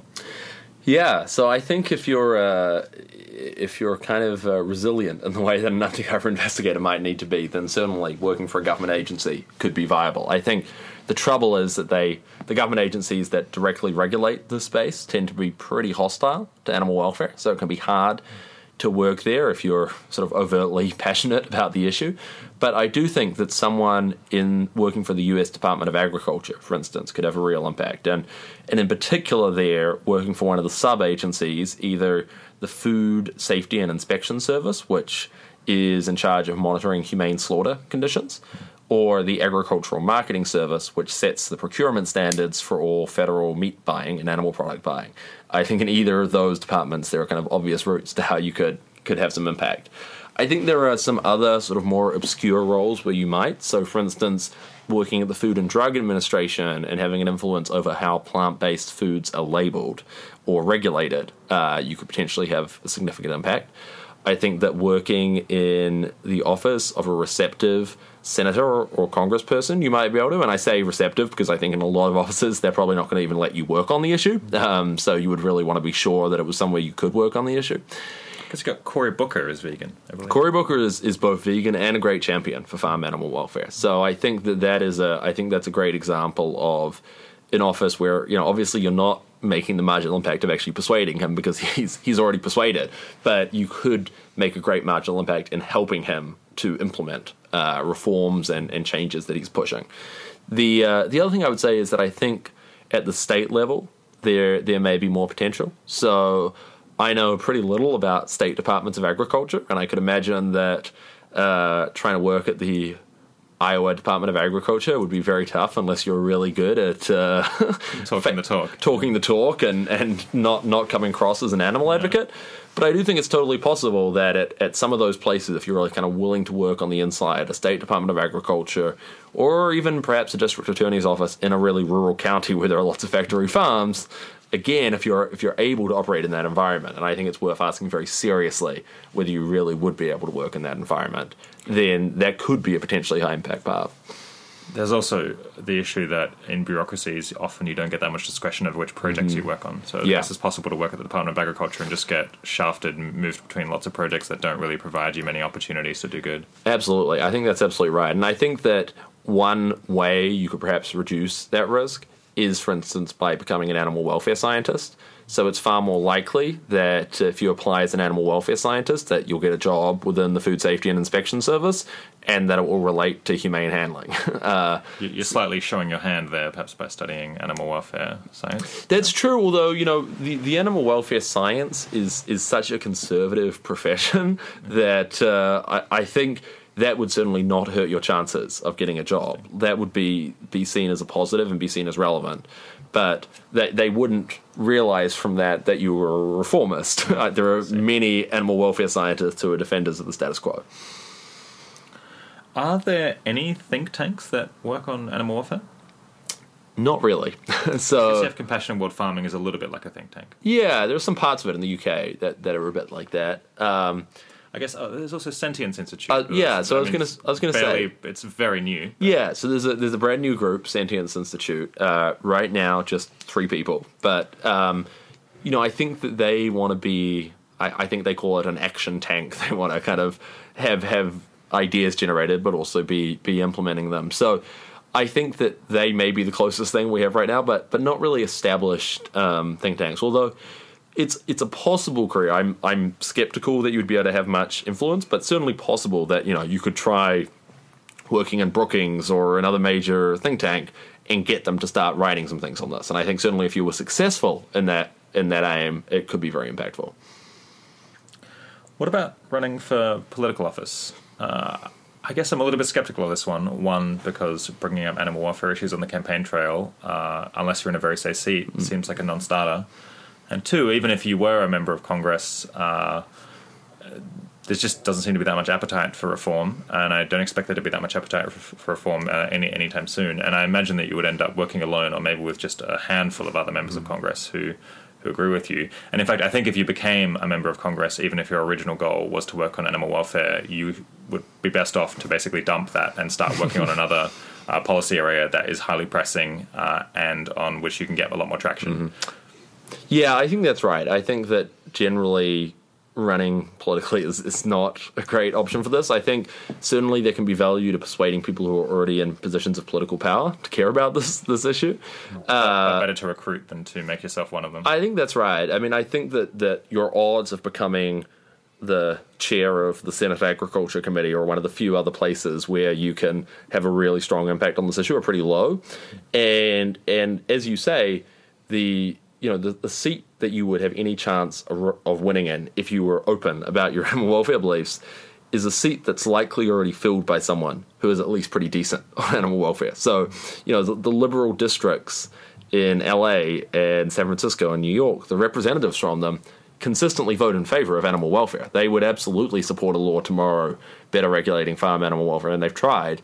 The problem is the rest of the Congress, and you're probably not going to be able to bring them along just by filling one of those seats. So I think it would only work if you had some really unique vantage point. You're from a rural area but have such deep roots in the community that you could get elected and you could be an unlikely voice for animal welfare, and that would give you a kind of credibility or something like that.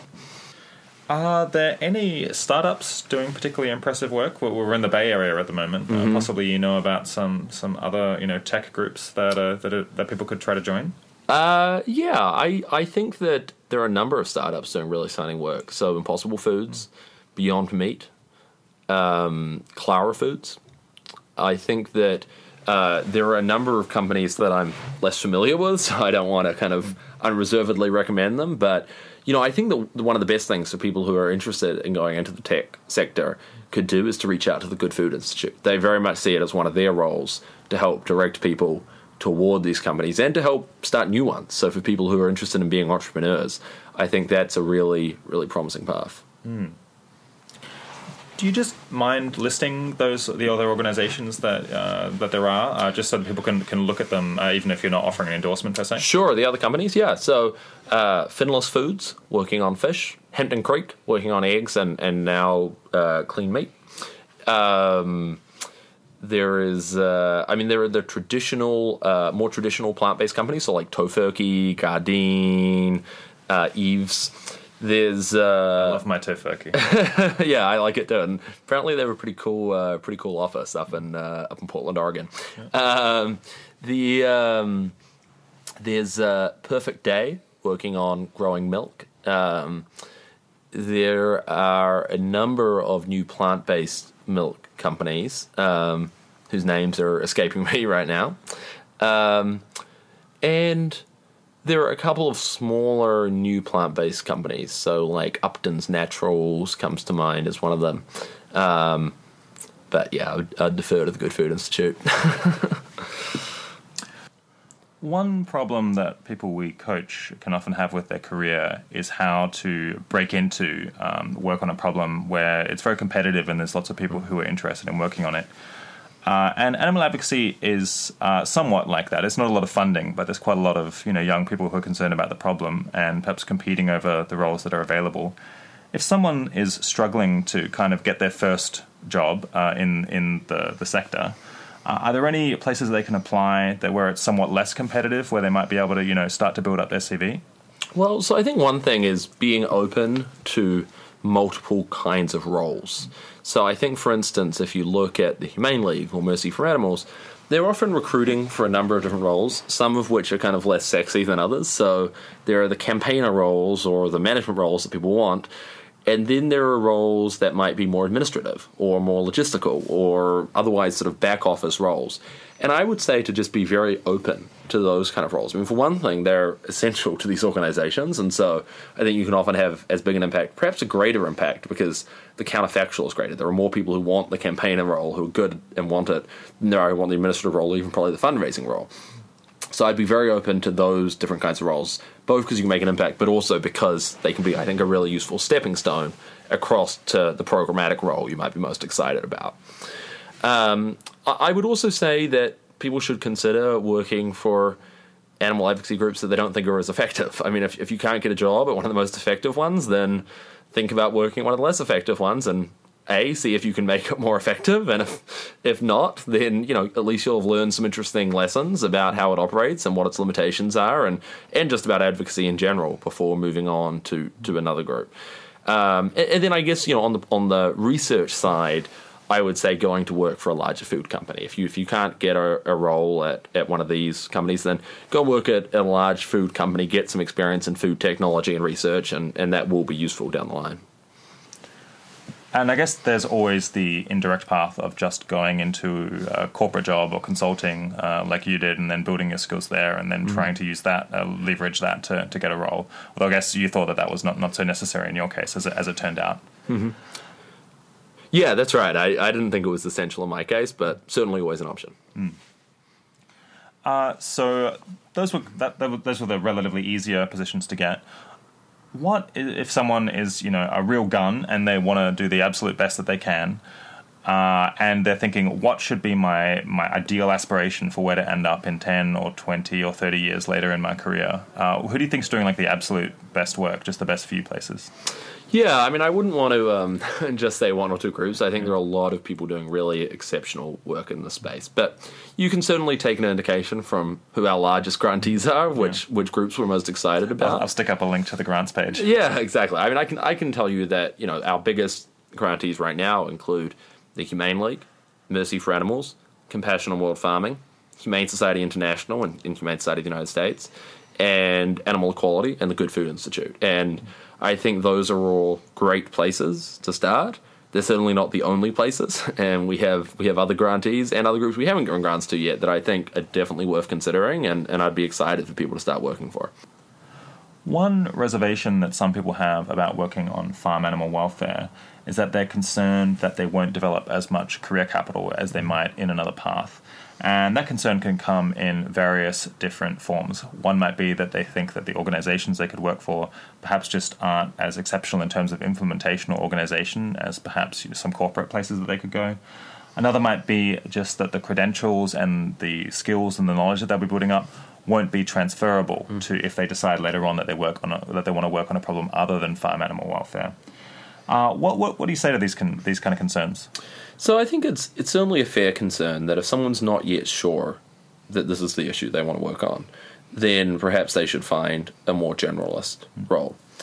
I think that insofar as someone is sure they want to work on this issue, then I think it definitely makes sense to start getting involved now. The other thing I would say is that if the uncertainty about whether they want to work on this issue is, for instance, uncertainty between working on multiple different EA causes, my suspicion is that if you've worked for an EA animal welfare group, other EA groups are going to be pretty receptive to hiring you if you're talented. That will still look good for you that you've been doing sort of an EA cause. I think too that if you're pursuing work on the technology side, those are really transferable skills. So you could work for Impossible Foods for 5 years, and I suspect you'd be in a really good position to get a job for another food company after that if you decided you made the wrong choice. Are there any other risks to getting involved in this problem area? I suppose some people don't like vegans and they don't like animal welfare campaigners. Is it possible that it could limit your career options just because people will kind of dislike the work that you've done in the past? I think certainly some groups in this space are controversial. I think it's unlikely that people are not going to hire you because they don't like animal welfare. I think if you've worked at a group that is perceived as more radical or confrontational or more explicitly vegan, that could limit you, particularly if you might want to go into a very conservative career path in future. But I generally think that people worry a bit too much about that, and I actually think one good example is Jason Matheny, who's probably familiar to many of your listeners as the head of IAPA. I'm planning to speak with him in the next month. So. Oh, great. Cool. So he wrote a lot of great stuff about animal welfare over the last decade and more, and including some things that people might consider controversial. And this really doesn't seem to have limited his ability, even within the relatively conservative environment of a government agency. So, well, an intelligence agency. And an intelligence agency at that. So I think they might be very cautious about who they hire. Yeah. So I think that if you can, if he can publish all these pieces, I think that other people shouldn't worry too much about it. So at 80,000 Hours in Open Phil, we're all about prioritization. So it would be useful if you could describe maybe the most ideal kind of 2 or 3 people, maybe in their late 20s, who you'd be most excited to meet. What kind of skills would they have, and how would they be able to apply them to animal welfare? Sure. So I think the first person is a scientist, straight out of a program in cellular biology or something similar, and excited to start working on either clean meat research or plant-based meat research, looking to work either in an academic program or to go straight to a startup. And really there, I think the most important thing is just that they have really strong scientific aptitude in that field and obviously a strong motivation. The second person is a really competent generalist. So they're someone who could be a really effective corporate campaigner. They could be effective online campaigner or other in another role for an advocacy group, and they could be a really good manager down the line. And so I think that there are a couple of skills they would have. They would be, first of all, really good at communication. So they would be really good at communicating both internally with others and externally, written and verbally. I think they would have some analytical ability to understand, to kind of quickly grasp issues. But I think perhaps more than anything, they would be pragmatic, really open to learning from trial and error. I think some of the most exciting improvements I've seen in animal advocacy have just come from trial and error and people who are really open to learning based on that. And so it's not necessarily this particular skill set, but it's sort of a mindset to foster that I think is most useful and probably useful at the management level too. And then perhaps the third person would be a researcher of either effective advocacy or someone who could work in a kind of similar role to what I do as a program officer at a foundation, someone who's heavily analytical, more focused on research, and is sort of interested in stepping back and looking either at individual interventions or at big picture strategy and thinking really hard about how we can improve those and shape the future of the farm animal movement better. What do you think about the value of the career capital that people get doing farm animal welfare work in general? Do you think it's very, very positive or a bit weak compared to other options? Well, I think it's very positive for future farm animal work. I think the most useful career capital for long-term farm animal work is farm animal work. I think as far as it goes for other fields, it probably depends a lot on what you'd want to do next. So if your long-term ambition is to earn to give, then I think you're better off not going into animal welfare work. It's not going to provide useful career capital for earning to give. I think if your long-term ambition is to be fairly agnostic between a number of EA causes, such that you have skills that are kind of easily transferable depending on what you update to thinking is the most important cause, I think it's quite likely that working in animal welfare, as working in another EA cause now, could be pretty transferable. I mean, certainly I think a lot of the skills that animal welfare nonprofits need to thrive and succeed are similar to the skills that other EA groups need to thrive and succeed in terms of thinking about good management, good community building, good recruiting, good analysis, all good communication, all those things that are sort of really positive central skills.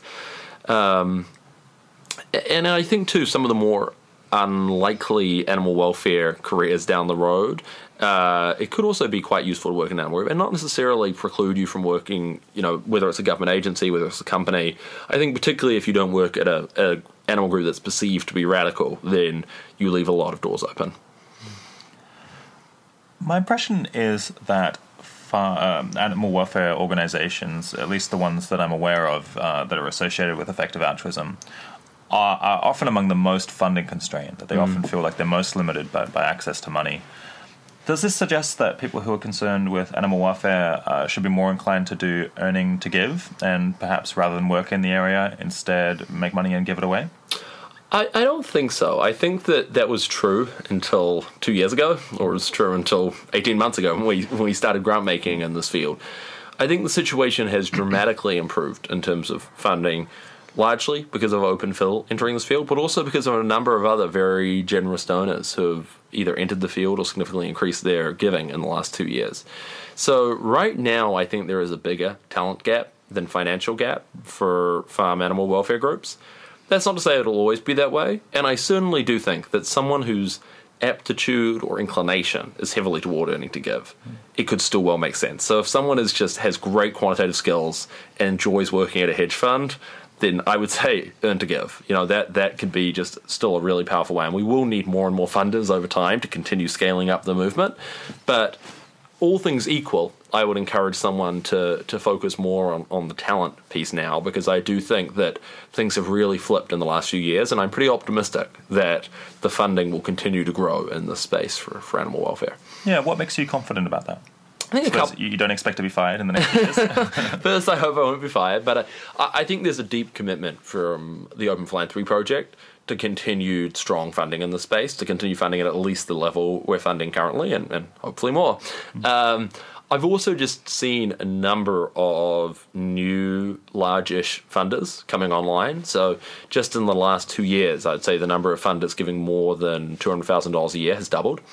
And I started to see some real interest from some other major potential funders. So I think it's kind of natural that as this issue has gained public prominence, so with it, a lot of potential donors have or people who have great wealth have realized this is something important and this is something that they can make a great difference. I guess in your case, it's pretty clear that it's fortunate you didn't go out earning to give, because you're enabling Open Phil to probably dispense millions more dollars each year, and you probably couldn't have made anything like that amount of money. Yeah, that's right. I mean, obviously the counterfactual is who else would have this job. I mean, I am not the reason why Open Phil is working on this issue, so if I wasn't in this role, there would be someone else in it. And I don't have a sense. It's quite possible they'd be as good as me. It's quite possible they'd be better than me. So in that case, perhaps I should have done something else. But although then they wouldn't be doing whatever they're doing now. That's true. Probably providing things that you can fund. That's true. So I think that I'm very happy that things have turned out as they have. And I certainly very seriously considered earning to give. That was a major potential career path for me, both coming out of college and then again coming out of law school. And when I think particularly the kind of cautious careers that I was considering, the low-risk career of consulting or lawyering, I'm confident I could have ended up giving at least $1 million a year, but I'm not confident that it would have ever become a lot more than that. And certainly I think the potential to better influence how $25 million a year is spent is a greater influence. Something that can really help advance people's career is finding a good mentor or a sponsor to help them learn what they need to know and get the introductions they need. I imagine you're too busy to do that for dozens of people all at once. Are there any other people who you might be able to nominate who can be good at, pushing people's careers forward? Sure. Yeah. I mean, I think this is a great reason for people to start getting involved with animal groups in college, whether it's in their college group, whether it's going to conferences, or whether it's getting involved for a group. I wouldn't want to volunteer anyone's services by name because I don't know their schedule, but I would say that I think there are a lot of very impressive people at groups like the Humane League, Mercy for Animals, the Humane Society, Compassionate World Farming, the Good Food Institute, Animal Equality. And I think that a lot of those people would be very receptive to becoming mentors. In fact, I think it'd be a great idea for there to be a more organized mentorship program within the movement.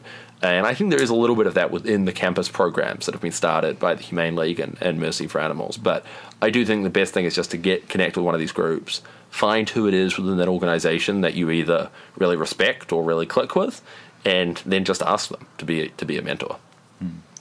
Creating better mentorship networks is something that 80,000 Hours has considered doing, but unfortunately, I don't think we're going to get to it in the short term. But there's a decent chance we will in the medium term. Yeah, and I mean, I can say on this too, actually, that two mentorships, essentially, that were never framed quite as such, but have really functioned that way and have been very important to me, have been firstly Paul Shapiro at the Humane Society of the United States, who ran the farm animal program, and also Wayne Pacelli, the CEO of the Humane Society of the United States. And I think that both of them I've learned a huge amount. I never explicitly asked for them to mentor me, but I sort of tried to stay in touch and where possible to get their advice and get their wisdom, and that has been tremendously helpful.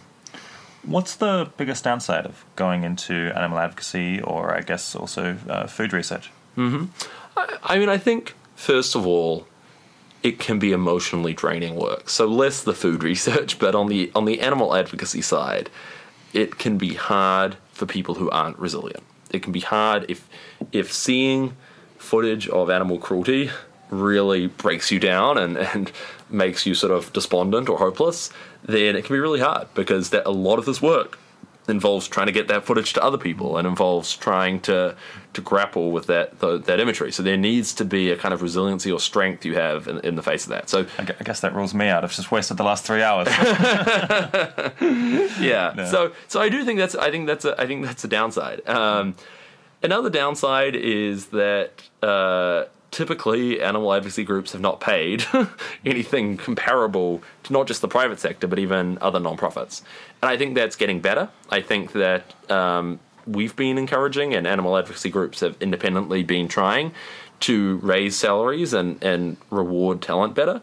But it is still certainly the case that the nonprofit side, salaries are low. And I think that's less so on the for-profit food companies. So I think that if that's an important factor for people, that's worth considering. And frankly, I think too that there's often been a disdain for people even considering that factor, as if that's sort of a betrayal of animals to even, or betrayal of EA to think that your salary matters. But I think it does for some people, and so I think that especially if they have families, especially if you have families, exactly. And so I think for people to be honest with themselves about their circumstances and about whether it is sustainable for them to earn whatever salary is on offer, I think that's a really important question and a potential downside of a lot of roles. Well, I've taken up an enormous amount of your time. We've been recording for over 3 hours, so we should probably finish up and let you get to your work. Do you want to give a kind of final motivating call to arms to people to get involved? Sure. Well, yeah. Thank you for your time too. This has been a really, really fun podcast. I think that I would just encourage people to consider an active career in animal welfare. I think that there is a huge need for talent, but I think the flip side of that is there is amazing opportunity for talent. It's still a very young movement. There's still a huge potential for upward mobility within groups, and there's a huge potential to make a major difference within the issue, because there are still so few people working on it, and it's still so early in the movement, and there's still such a huge problem we're trying to affect, and we're really gaining traction. So I think it's an exciting time for people who have an interest in this to get involved and to take up a full-time job in animal welfare. My guest today has been Lewis Bollard. Thanks for coming on the 80,000 Hours podcast, Lewis. Thanks, Rob. I hope you enjoyed that episode. Congrats for making it all the way to the end. You can support the show by posting this episode on Facebook, Twitter, or wherever else you happen to have an audience. And as I said at the start, if what we've talked about today piqued your interest in working on farm animal welfare, you should definitely apply for free one-on-one career coaching from 80,000 Hours. The link to the application form is in the show notes or the blog post where you found this episode. Thanks for joining. Talk to you next week.